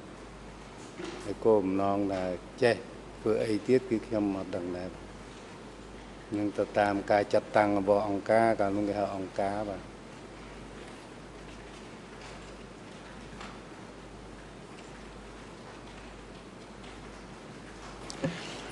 Pourquoi Rosny mettait-il អញ្ចឹងហេតុអីបានរស់ញឹមមិនសប្បាយចិត្តនៅពេលដែលលោកត្រឡប់មកប្រទេសខ្មែរវិញដើម្បីសម្រាកហើយក្រោយមកលោកក៏ជំទាស់លោកបដិសេធមិនព្រមត្រឡប់ទៅបន្តរៀននៅចិនវិញហើយរស់ញឹមពេលនោះគាត់មិនសប្បាយចិត្តទេអញ្ចឹងខ្ញុំសួរលោកថាតើរស់ញឹមមានបានប្រាប់លោកទេថាហេតុអីបានគាត់មិនសប្បាយចិត្តពេលដែលលោកមិនត្រឡប់ទៅប្រទេសចិនបន្តរៀនបន្តទៀត គាត់អត់មានប្រាប់អីទេគាត់ថាឲ្យទៅរៀនបន្តទៀតឲ្យចេះមកវិញហើយក្នុងភាសាមួយដែលខ្ញុំមិនភ្លេចបានប៉ុន្តែវាមិនដឹងថាពេលណាប្រហែលជាក្រោយពេលដែលគាត់បានជួបខ្ញុំហើយបាយជុំគ្នាគាត់ថាយើងទៅតែចេះ ជាយន្តហោះនេះដើម្បីវាយយកទឹកដីមកវិញទឹកដីកម្ពុជាក្រោមទឹកដីសរិនគួររេជពេលដែលបាយជុំខ្ញុំនឹងពយល់ខ្ញុំចឹងហើយដល់បាយហើយខ្ញុំថាខ្ញុំមិនទៅទេព្រោះយុទ្ធមិត្តបាត់អស់ហើយ ខ្ញុំមិនទៅងាប់ចោលឆ្អឹងសុកគេទេខ្ញុំគ្មានទឹកចិត្តអីនឹងរៀនតទៀតទេទោះបីសម្រាប់ខ្ញុំក៏ខ្ញុំមិនទៅដែរណាវាប៉ុណ្្នឹងបាទ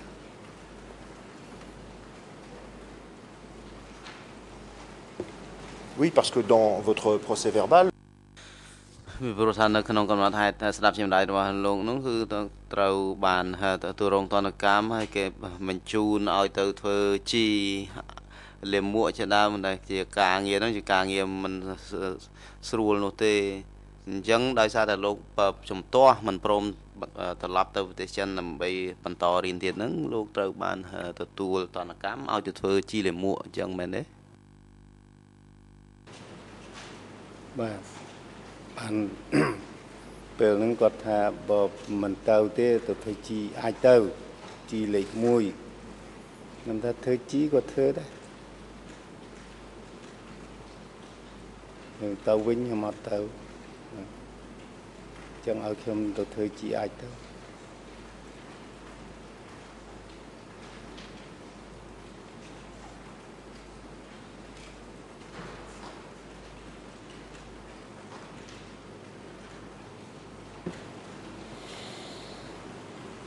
Un peu plus tard, vous décidez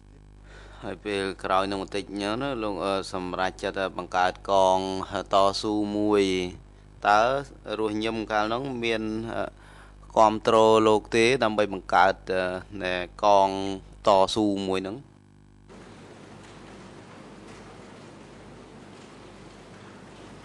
បាទ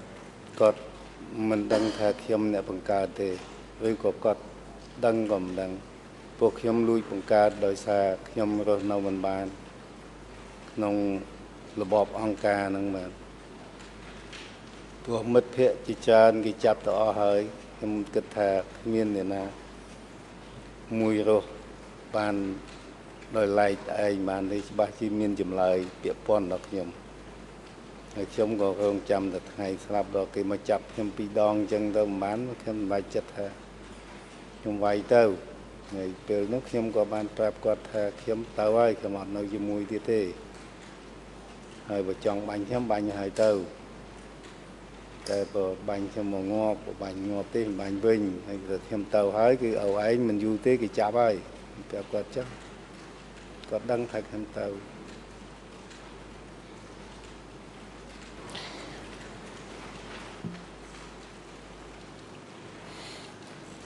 Alors, monsieur, បាទលោកសាស័យនៅក្នុងចម្លើយលេខ41នៅកំណត់ហេតុស្រាប់ចម្លើយរបស់លោកឆ្នាំ2013នេះលោកនិយាយថាការដែលរស់ញឹមមកនិយាយជាមួយលោកនោះកាលនោះលោកនៅក្នុងព្រៃរួចទៅហើយលោកចូលព្រៃរួចទៅហើយនេះលោកនិយាយដូចតទៅនេះអំពីគាត់នោះលោកនិយាយថាពួករស់ញឹមហ្នឹងគ្រប់គ្រងចលនាតស៊ូរបស់ពួកខ្ញុំអញ្ចឹង ខ្ញុំមើលទៅឃើញថារស់ញឹមហ្នឹងដឹងតាំងពីទីតាំងនៃចលនាហ្នឹងទៀតផងពួកគាត់ចូលទៅលេងលោកដល់ទៅ2ដងនោះហើយគ្រប់គ្រងលោកហើយលើពីនឹងទៅធានាកាលពីព្រឹកមិញនោះលោកបានឆ្លើយថាកងទ័ពរបស់លោកនោះមានកំភ្លើងដែលលោកបានលាក់នៅក្នុង ដែលលោកបានបង្កើតដោយសម្ងាត់ជាមួយនឹងរស់ញឹមអញ្ចឹងខ្ញុំចង់សួរលោកថាតើលោកយល់យ៉ាងណាដែរដែលពេលលោកនិយាយថារស់ញឹមមិនដឹងទេហើយឥឡូវនេះក្នុងចម្លើយកំណត់ហេតុស្ដាប់ចម្លើយលោកនោះឃើញថារស់ញឹមគ្រប់គ្រងលោកទៅមើលទៅលេងលោកដល់ទៅ2ដង បាទចំណុចនេះវាមិនមែនចឹងទេគឺក្រោយពេលដែលគាត់ដឹងថាគេក៏ត្រូវចាប់គាត់ដែរគេអស់ទាហានជុំវិញគាត់កងការពារអស់ហើយបានគាត់ទៅរកខ្ញុំនោះហើយទៅរកនោះគឺមិនទៅដល់តំបន់ចំកាន់កាប់ទេទៅតាមព្រំបទល់មកខាងស្ទឹងម្នាក់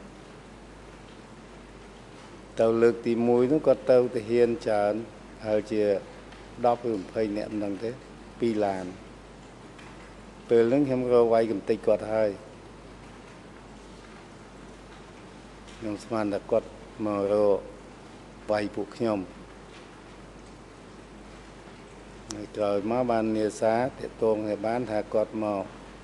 ជួបទេថាបើចង់ជួបគឺមកតែឯងមក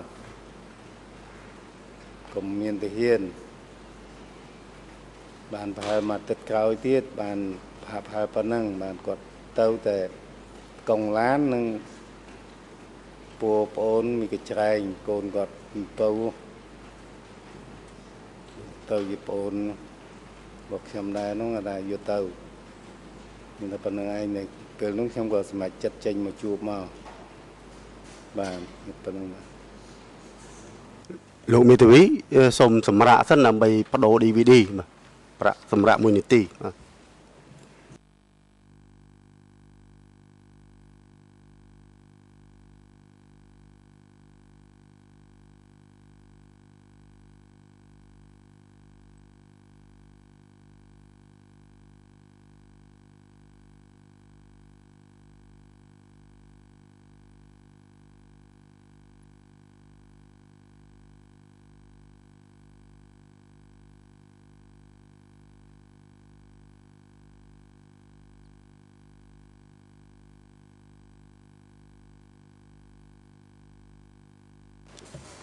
លោកមីតវី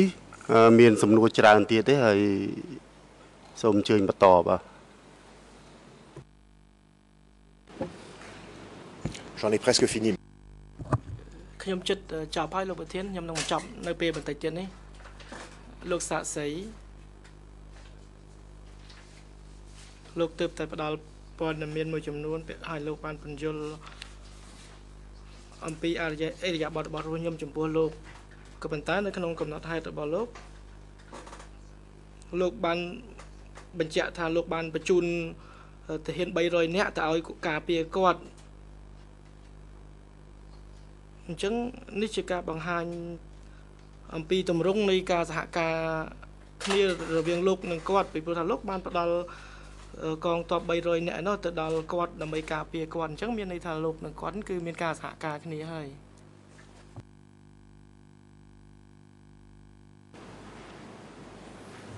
បាទគាត់នឹងគឺគាត់សុំខ្ញុំមិនមែនសហការនឹងខ្ញុំទេគាត់សុំខ្ញុំគាត់ថាអស់ទាហានការពារហើយគេបោះសមាតយកអស់ហើយអញ្ចឹងគាត់សុំខ្ញុំ300នាក់បានអត់ហើយខ្ញុំក៏គិតមើលហើយមកស្ទុះក្រោយខ្ញុំថាបានតែកុំយកទៅវាយចោលចាំខ្ញុំរកឲ្យតែកុំយកទៅវាយចោលសោះបើថាវាយចោលខ្ញុំក៏បាញ់ឲ្យវិញដែរបាយឲ្យវិញដែរលោកគាត់នำទៅការពារខ្ញុំឲ្យទាំងអាវុធឲ្យទាំងមនុស្សឲ្យទាំងកំភ្លើងបាទនេះមិនមែនទៅជាសហការទេគឺទៅសុំ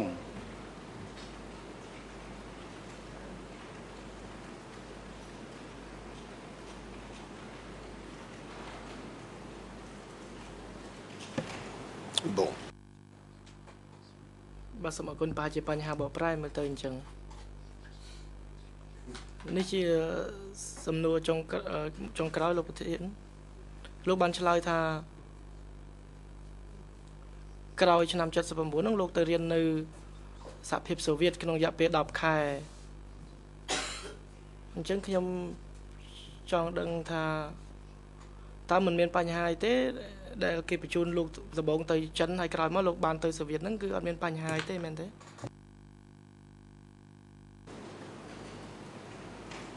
បាទអត់មានបញ្ហាអីទេប៉ុន្តែទៅរៀននៅសហភាពសូវៀតហ្នឹងក៏អត់មានបញ្ហាដែរតែក៏មានបញ្ហាអារម្មណ៍បងប្អូនកូនចៅចាស់របស់ខ្ញុំនៅនេះវាមានអ្នក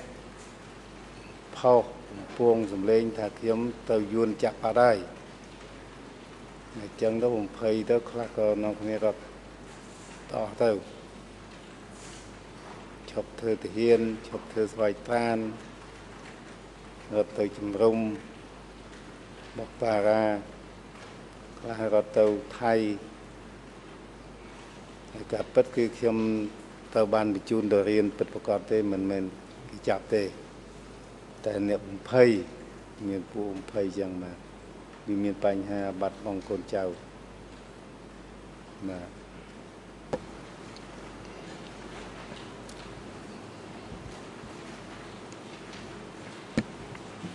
Dernière question. សំណួរចុងក្រោយលោកសាក់សីតើចន្លោះឆ្នាំ75ដល់ឆ្នាំ79ហ្នឹងលោកមានធ្លាប់ទៅវៀតណាមទេ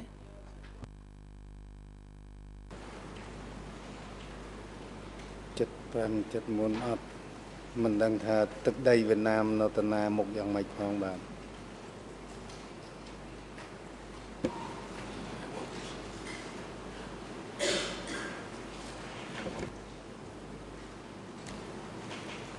Il y a une question de mon confrère. បាទលោកប្រធានសហមេធាវីសហភាពតារបស់ខ្ញុំមានសំណួរសួរមួយសំណួរទៀតលោកប្រធាន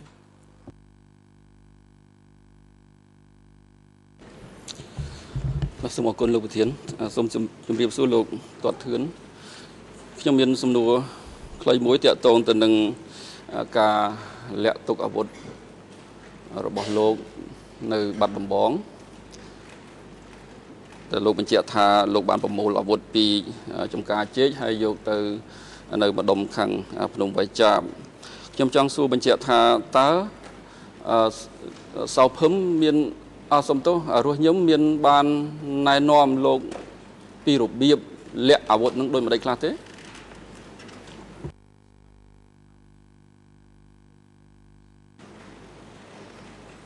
បាទអត់បានណែនាំទេគឺគាត់ថា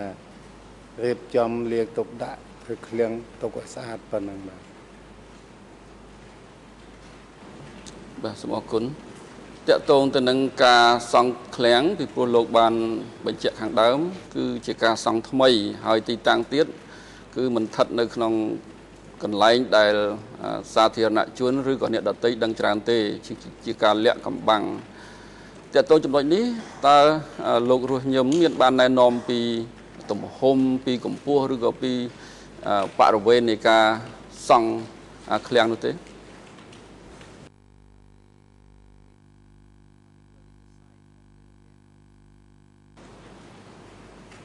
បាទគាត់អត់មានការណែនាំទេព្រោះឃ្លាំងនេះវាធ្លាប់ខ្ញុំបានធ្លាប់ធ្វើតាំងពីសម័យសង្គ្រាមមកហើយគាត់ក៏មិនណែនាំអីធ្វើឃ្លាំងយ៉ាងម៉េចទៀតដែរបាទសូមអរគុណអញ្ចឹងខ្ញុំសូមបញ្ជាក់ឡើងវិញគឺតាមសក្ខីកម្មរបស់លោកអំបញ្ញមិញនេះមានន័យថាលោករស់ញឹមបានដឹងពីសមត្ថភាពរបស់លោកក្នុងការសង់ឃ្លាំងដាក់អាវុធនេះកន្លងមកហើយតើអញ្ចឹងត្រឹមត្រូវទេ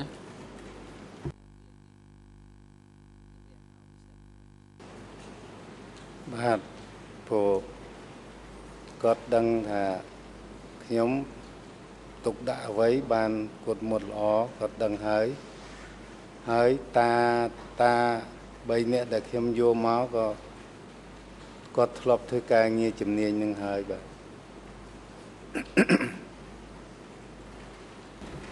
បាទសូមអរគុណលោកអាចបញ្ជាក់បានទេលោកធ្លាប់សង់ឃ្លាំងដាក់អាវុធនេះចំនួនប្រមាណហើយក្នុងរយៈពេលតស៊ូរបស់លោកណា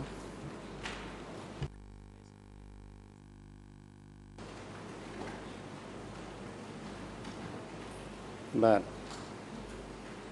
កាលពីសម័យសង្គ្រាមខ្ញុំបានធ្វើឃ្លាំងនេះ3កន្លែងរួចមកហើយគឺទី1កន្លែងមន្ទីរ410នៅក្នុងដីពោធិ៍សាត់ជាប់បាត់ដំបងព្រមទល់ជាប់បាត់ដំបងក្បាលស្ទឹងមោងហើយទី2ធ្វើឃ្លាំងនៅលអាងដីក្នុងដីស្រុកមោងតំបន់គេហៅតំបន់លអាងដីហ្នឹងគឺស្ទឹងវាបាក់ដូចលអាងអញ្ចឹងហើយជាច្រាបកន្លែងខ្លាកន្លែងសត្វស៊ីដីហ្នឹងឃ្លាំងទី2គឺឃ្លាំងទី3គឺឃ្លាំងរបស់មន្ទីរលេខ20ហ្នឹងមក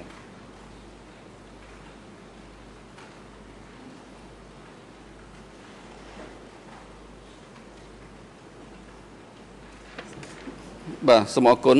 ចុះតាក់ទងទៅនឹងតា3នាក់ដែលលោកបានរៀបរាប់ឈ្មោះតារ៉នតាឈឿមហើយនឹងតាចៅនេះ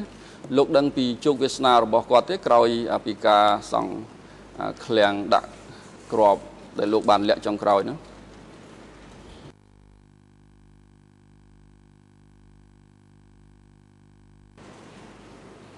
បាទ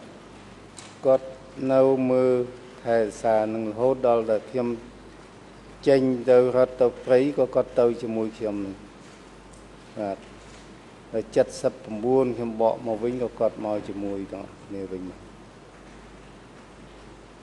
គាត់ទើបតែខូចឆ្នាំ85ចាស់ជ្រេពៀតហើយបាទសូមអរគុណខ្ញុំមានសំណួរខ្លីមួយទៀតតាក់ទងទៅនឹងពេលចុងក្រោយនៅពេលដែលលោកធ្វើការតស៊ូហើយវាយជាមួយពួកខ្មែរក្រហមដែលលោកថាជាអ្នកបាក់តបចេញពីភ្នំពេញទៅហើយដែលលោកថាមានចំនួនកាន់តែច្រើនទៅលោកអត់បានដឹងពីការ វាយប្រហាររបស់កងទ័ពរណសិរ្សរំដោះប្រជាពលរដ្ឋកម្ពុជាចំនួននោះទេប៉ុន្តែដល់ក្រោយមកលោកដឹងហើយក៏មានការតាក់ទងគ្នាសហការគ្នាហើយលោកបាននាំខាងក្រមរំដោះហ្នឹងវាយពួកខ្មែរក្រហមនៅខាងបូព៌ានឹងទៀត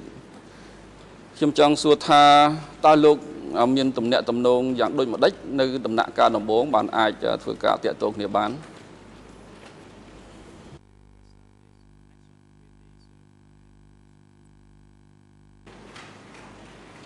បាទ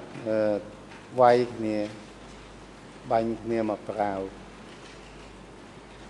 ដល់ទៅឃើញថាសិតតែសខ្ញុំក៏គិតថាទាហានចិនមកជួយពលពតខ្ញុំអត់ដឹងថាវៀតណាមទេវាយចាប់ពីម៉ោង11ថ្ងៃរហូតដល់ម៉ោង5កន្លះល្ងាចបានខ្ញុំចាប់បាន7នាក់សួរទៅថាកងទ័ពរបស់វៀតណាមជួយគណៈសេសាមគ្គីសង្គ្រោះជាតិមានតប៉ែនសវណ្ណមានហេងវិនជាស៊ីមពេលនោះក៏ខ្ញុំបានឲ្យ4នាក់ឲ្យ3នាក់មកវិញហើយនាំពួកខ្ញុំ10នាក់7នាក់ហ្នឹងវាយូរពេកដែរហើយសន្និបាតខ្ញុំគេថាតាក់ទងក្នុងរយៈពេល10ថ្ងៃបើមិនឃើញរបស់ខ្ញុំមកវិញទេ4នាក់នេះក៏ខ្ញុំសម្លាប់ដែរខ្ញុំនិយាយចឹងចូលមកគេទៅតែ4ថ្ងៃគេបកមកវិញពេលហ្នឹងខ្ញុំក៏តាក់ទងគ្នាបានទៅក៏សហការគ្នានាំវាយតាមព្រំដែនថៃទៅវាយពលពតតាមព្រំដែនថៃចេញទៅកោះកុងខ្ញុំបាទសូមអរគុណលោកសាស្ត្រីលោកជាខ្ញុំអរសម្បូរលោកចៅក្រមលោកបាទសូមជួយបាទ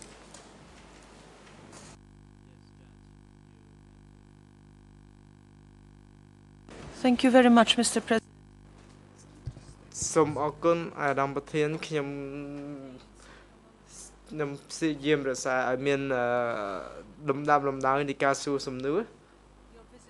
ពាក់ព័ន្ធទៅនឹងការដែលលោកទៅប្រទេសចិននៅពេលដែលលោកបាននិយាយថាឪពុកចិញ្ចឹមរបស់លោកបាននិយាយថាយើងត្រូវតែដឹងអំពីរបៀបបើកបរយន្តហោះដើម្បីឲ្យយើងអាចដណ្ដើមយកកម្ពុជាក្រោមនឹងទីក្រុងដទៃទៀតបានដូច្នេះតើគាត់និយាយថាយើងនឹងគឺសំដៅលើអ្នកណាដែរនៅពេលដែលគាត់និយាយថាយើងត្រូវធ្វើដើម្បីដណ្ដើមទីក្រុងនៅមកវិញតើយើងនឹងជាអ្នកណាខ្ញុំអត់យល់នៃគាត់ធំទលាយទលំទលាយដែរតែគាត់និយាយចឹងខ្ញុំក៏មិនយល់ដែរតែខ្ញុំក៏ប្រកែកថាទៅ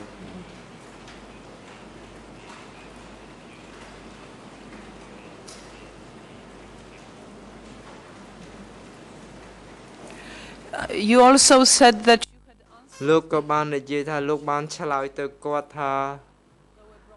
លោកមិនទៅបរទេសទេព្រោះលោកមិនចង់ស្លាប់នៅប្រទេសចិន why did you consider it dangerous ហេតុអ្វីបានជាលោកគិតថាវាជាការគ្រោះថ្នាក់ដែលត្រូវត្រឡប់ទៅប្រទេសចិននោះបាទព្រោះខ្ញុំបានគិតថាមកពីយកគេចាប់ចោលហើយមិនអាចនៅតែខ្ញុំអ្នកទេច្បាស់ជាអ្នកដែលទៅចាប់មកគេចាប់យកមកហ្នឹងគេថាឆ្លើយដល់ខ្ញុំដែរបាទពេលហ្នឹងខ្ញុំគិតថាខ្ញុំក៏ទៅតែគ្រោះថ្នាក់ដែរបាទ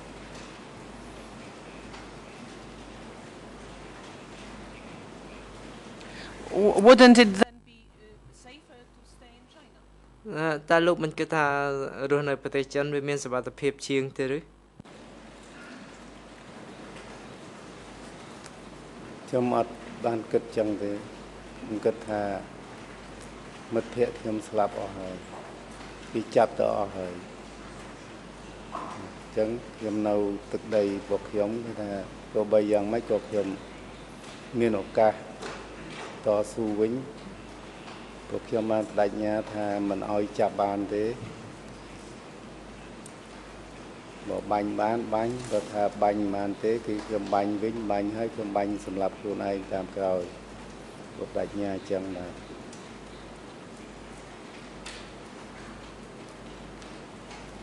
Thank you. សូមអរគុណលោក សូមអរគុណមុនផ្ដល់វេទិកានេះទៅឲ្យសហប្រតិញ្ញាខ្ញុំចង់សួរសហប្រតិញ្ញានិងមេធាវីនាំមុខតិចតើលោក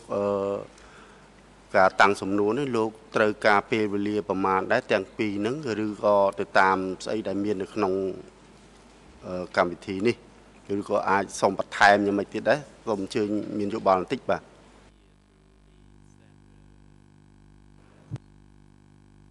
May we យើងសូមពេលបន្តិចលោកប្រធាន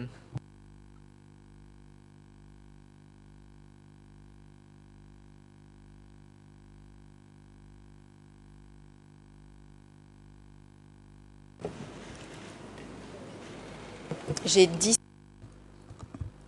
ខ្ញុំត្រូវការពេលវេលាតែ10ទៅ15នាទីទេអាយដាមប្រធានខ្ញុំសូមអនុញ្ញាតចាប់ផ្ដើមមុនហើយបន្ទាប់មកគឺឲ្យសហប្រតិញ្ញាគាត់ឆ្លើយតបពាក់ព័ន្ធនឹងបញ្ហានេះ Your Honors, I was on the wrong សូមអភ័យទោសខ្ញុំមិញខ្ញុំចុចប៉ោះសំឡេងខុសប៉ុន្តែយ៉ាងណាមិនអីទេដូចឲ្យខ្ញុំអាចធ្វើបានដូចជាមិនបញ្ហាអ្វីទេ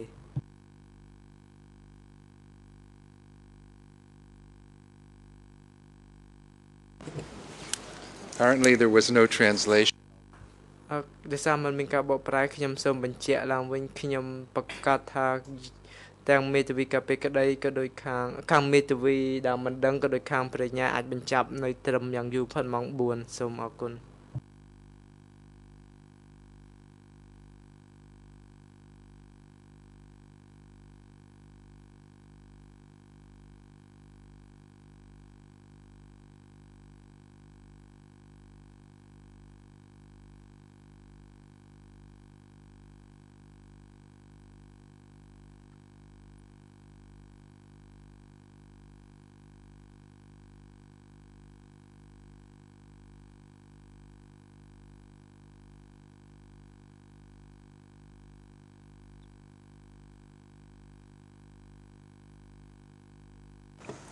អញ្ចឹង